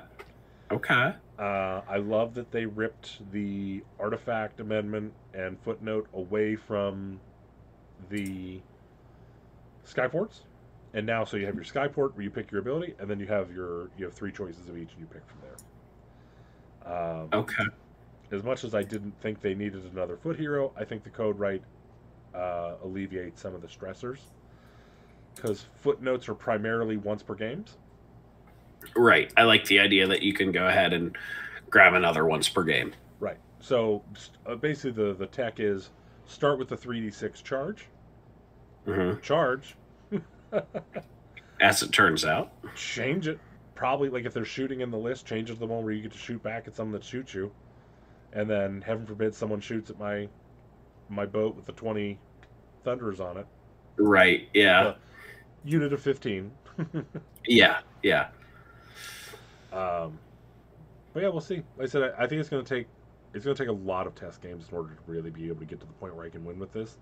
And I hope knowing that going into it helps a little bit. I'm sure it will. It'll help you out with stopping and realizing you got to open up your mind and just see what happens. Yeah. It's one of those things. It's actually reminds me a little bit of Sylvaneth. Okay. Where I look down at the table, I go, "That's not a lot, but it does a lot of work." Yes. So long as you know how to use that tool. Boy, is it going to beat someone over the head. Yeah. Because that's always how I feel the 2 times I've gotten to play against really big, good Sylvaneth people. I go, they don't have a lot over there. I'll be fine. Then they start beating me over the head with it. I'm like, I can't stop a thing they're doing right now. They're welcome to just beat me up however much they want. I was watching Honest Wargamer, the list reports, and Oakenbrow specifically. Oh boy, having fought against it at what was it, Brewhammer? It's awesome. 59% win rate. It's so good. I love it. If you understand what you're doing with it, you have to bring Tree Lords. So right, you have to love Tree Lords. I hate Tree Lords at this point. Because so that's the end of your idea for Oakenbrow. I built one Tree Lord, and he's in about 100 pieces. Oh, no! Just every time I touch him, every time I put him in, take him out, something breaks. Whether it's a branch, a finger, his little. The second I finished building him, I accidentally brought my arm forward, knocked him off, and broke off all of his little whips things. Oh. And I can't even find them. I don't even know where they are. That hurts. That hurts. Yeah. So I was really close to just ripping, because there was one tendril left. I was close to just ripping that out and putting like an endless spell or something in there. Nice. I don't know what it would be, but maybe put the bugs. Yeah. I don't know. Yeah. But yeah, I don't know. Like, so where's the damage come from? Because like, top bracketed Tree Lords do not do that much damage. I think it's just the consistency of continuing to do that. Between that, Durthu, obviously, is the damage of the list, and Drika. Boy, I did not respect Drika enough at first whenever I was playing against her. Boy, when she decides she wants to hit something, she hits it hard. And honestly, as long as you can roll slightly consistently with the Tree Lords and stuff, they do half-decent work, honestly. I think they stick around, so they're able to pin pretty easily. Yeah, so they're tough enough that you'll get 2 combats out of them. Yeah.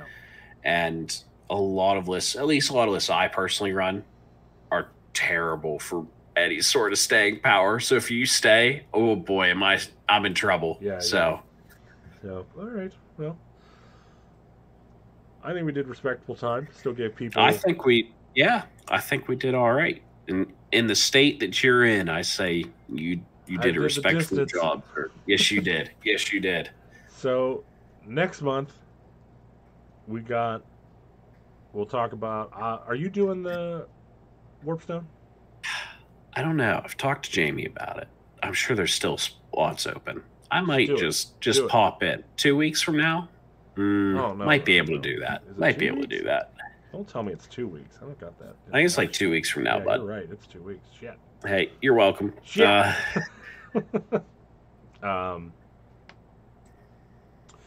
Do it. And do it quicker because I don't know if the things are filled up or what. So. Right. I'll have to have a look, see what's going on. So do that so we can report on it. Okay. So we'll talk about me see. What's Friday?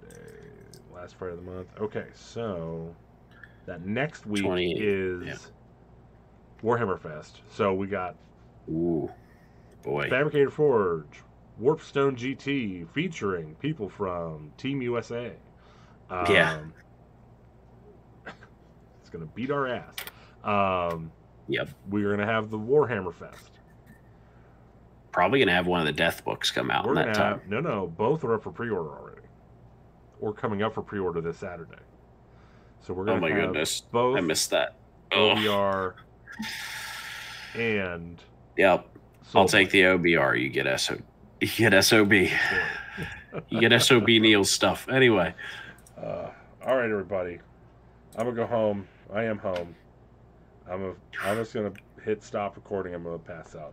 You got anything? Bye, everybody. All right. That's enough out of me. Bye, guys.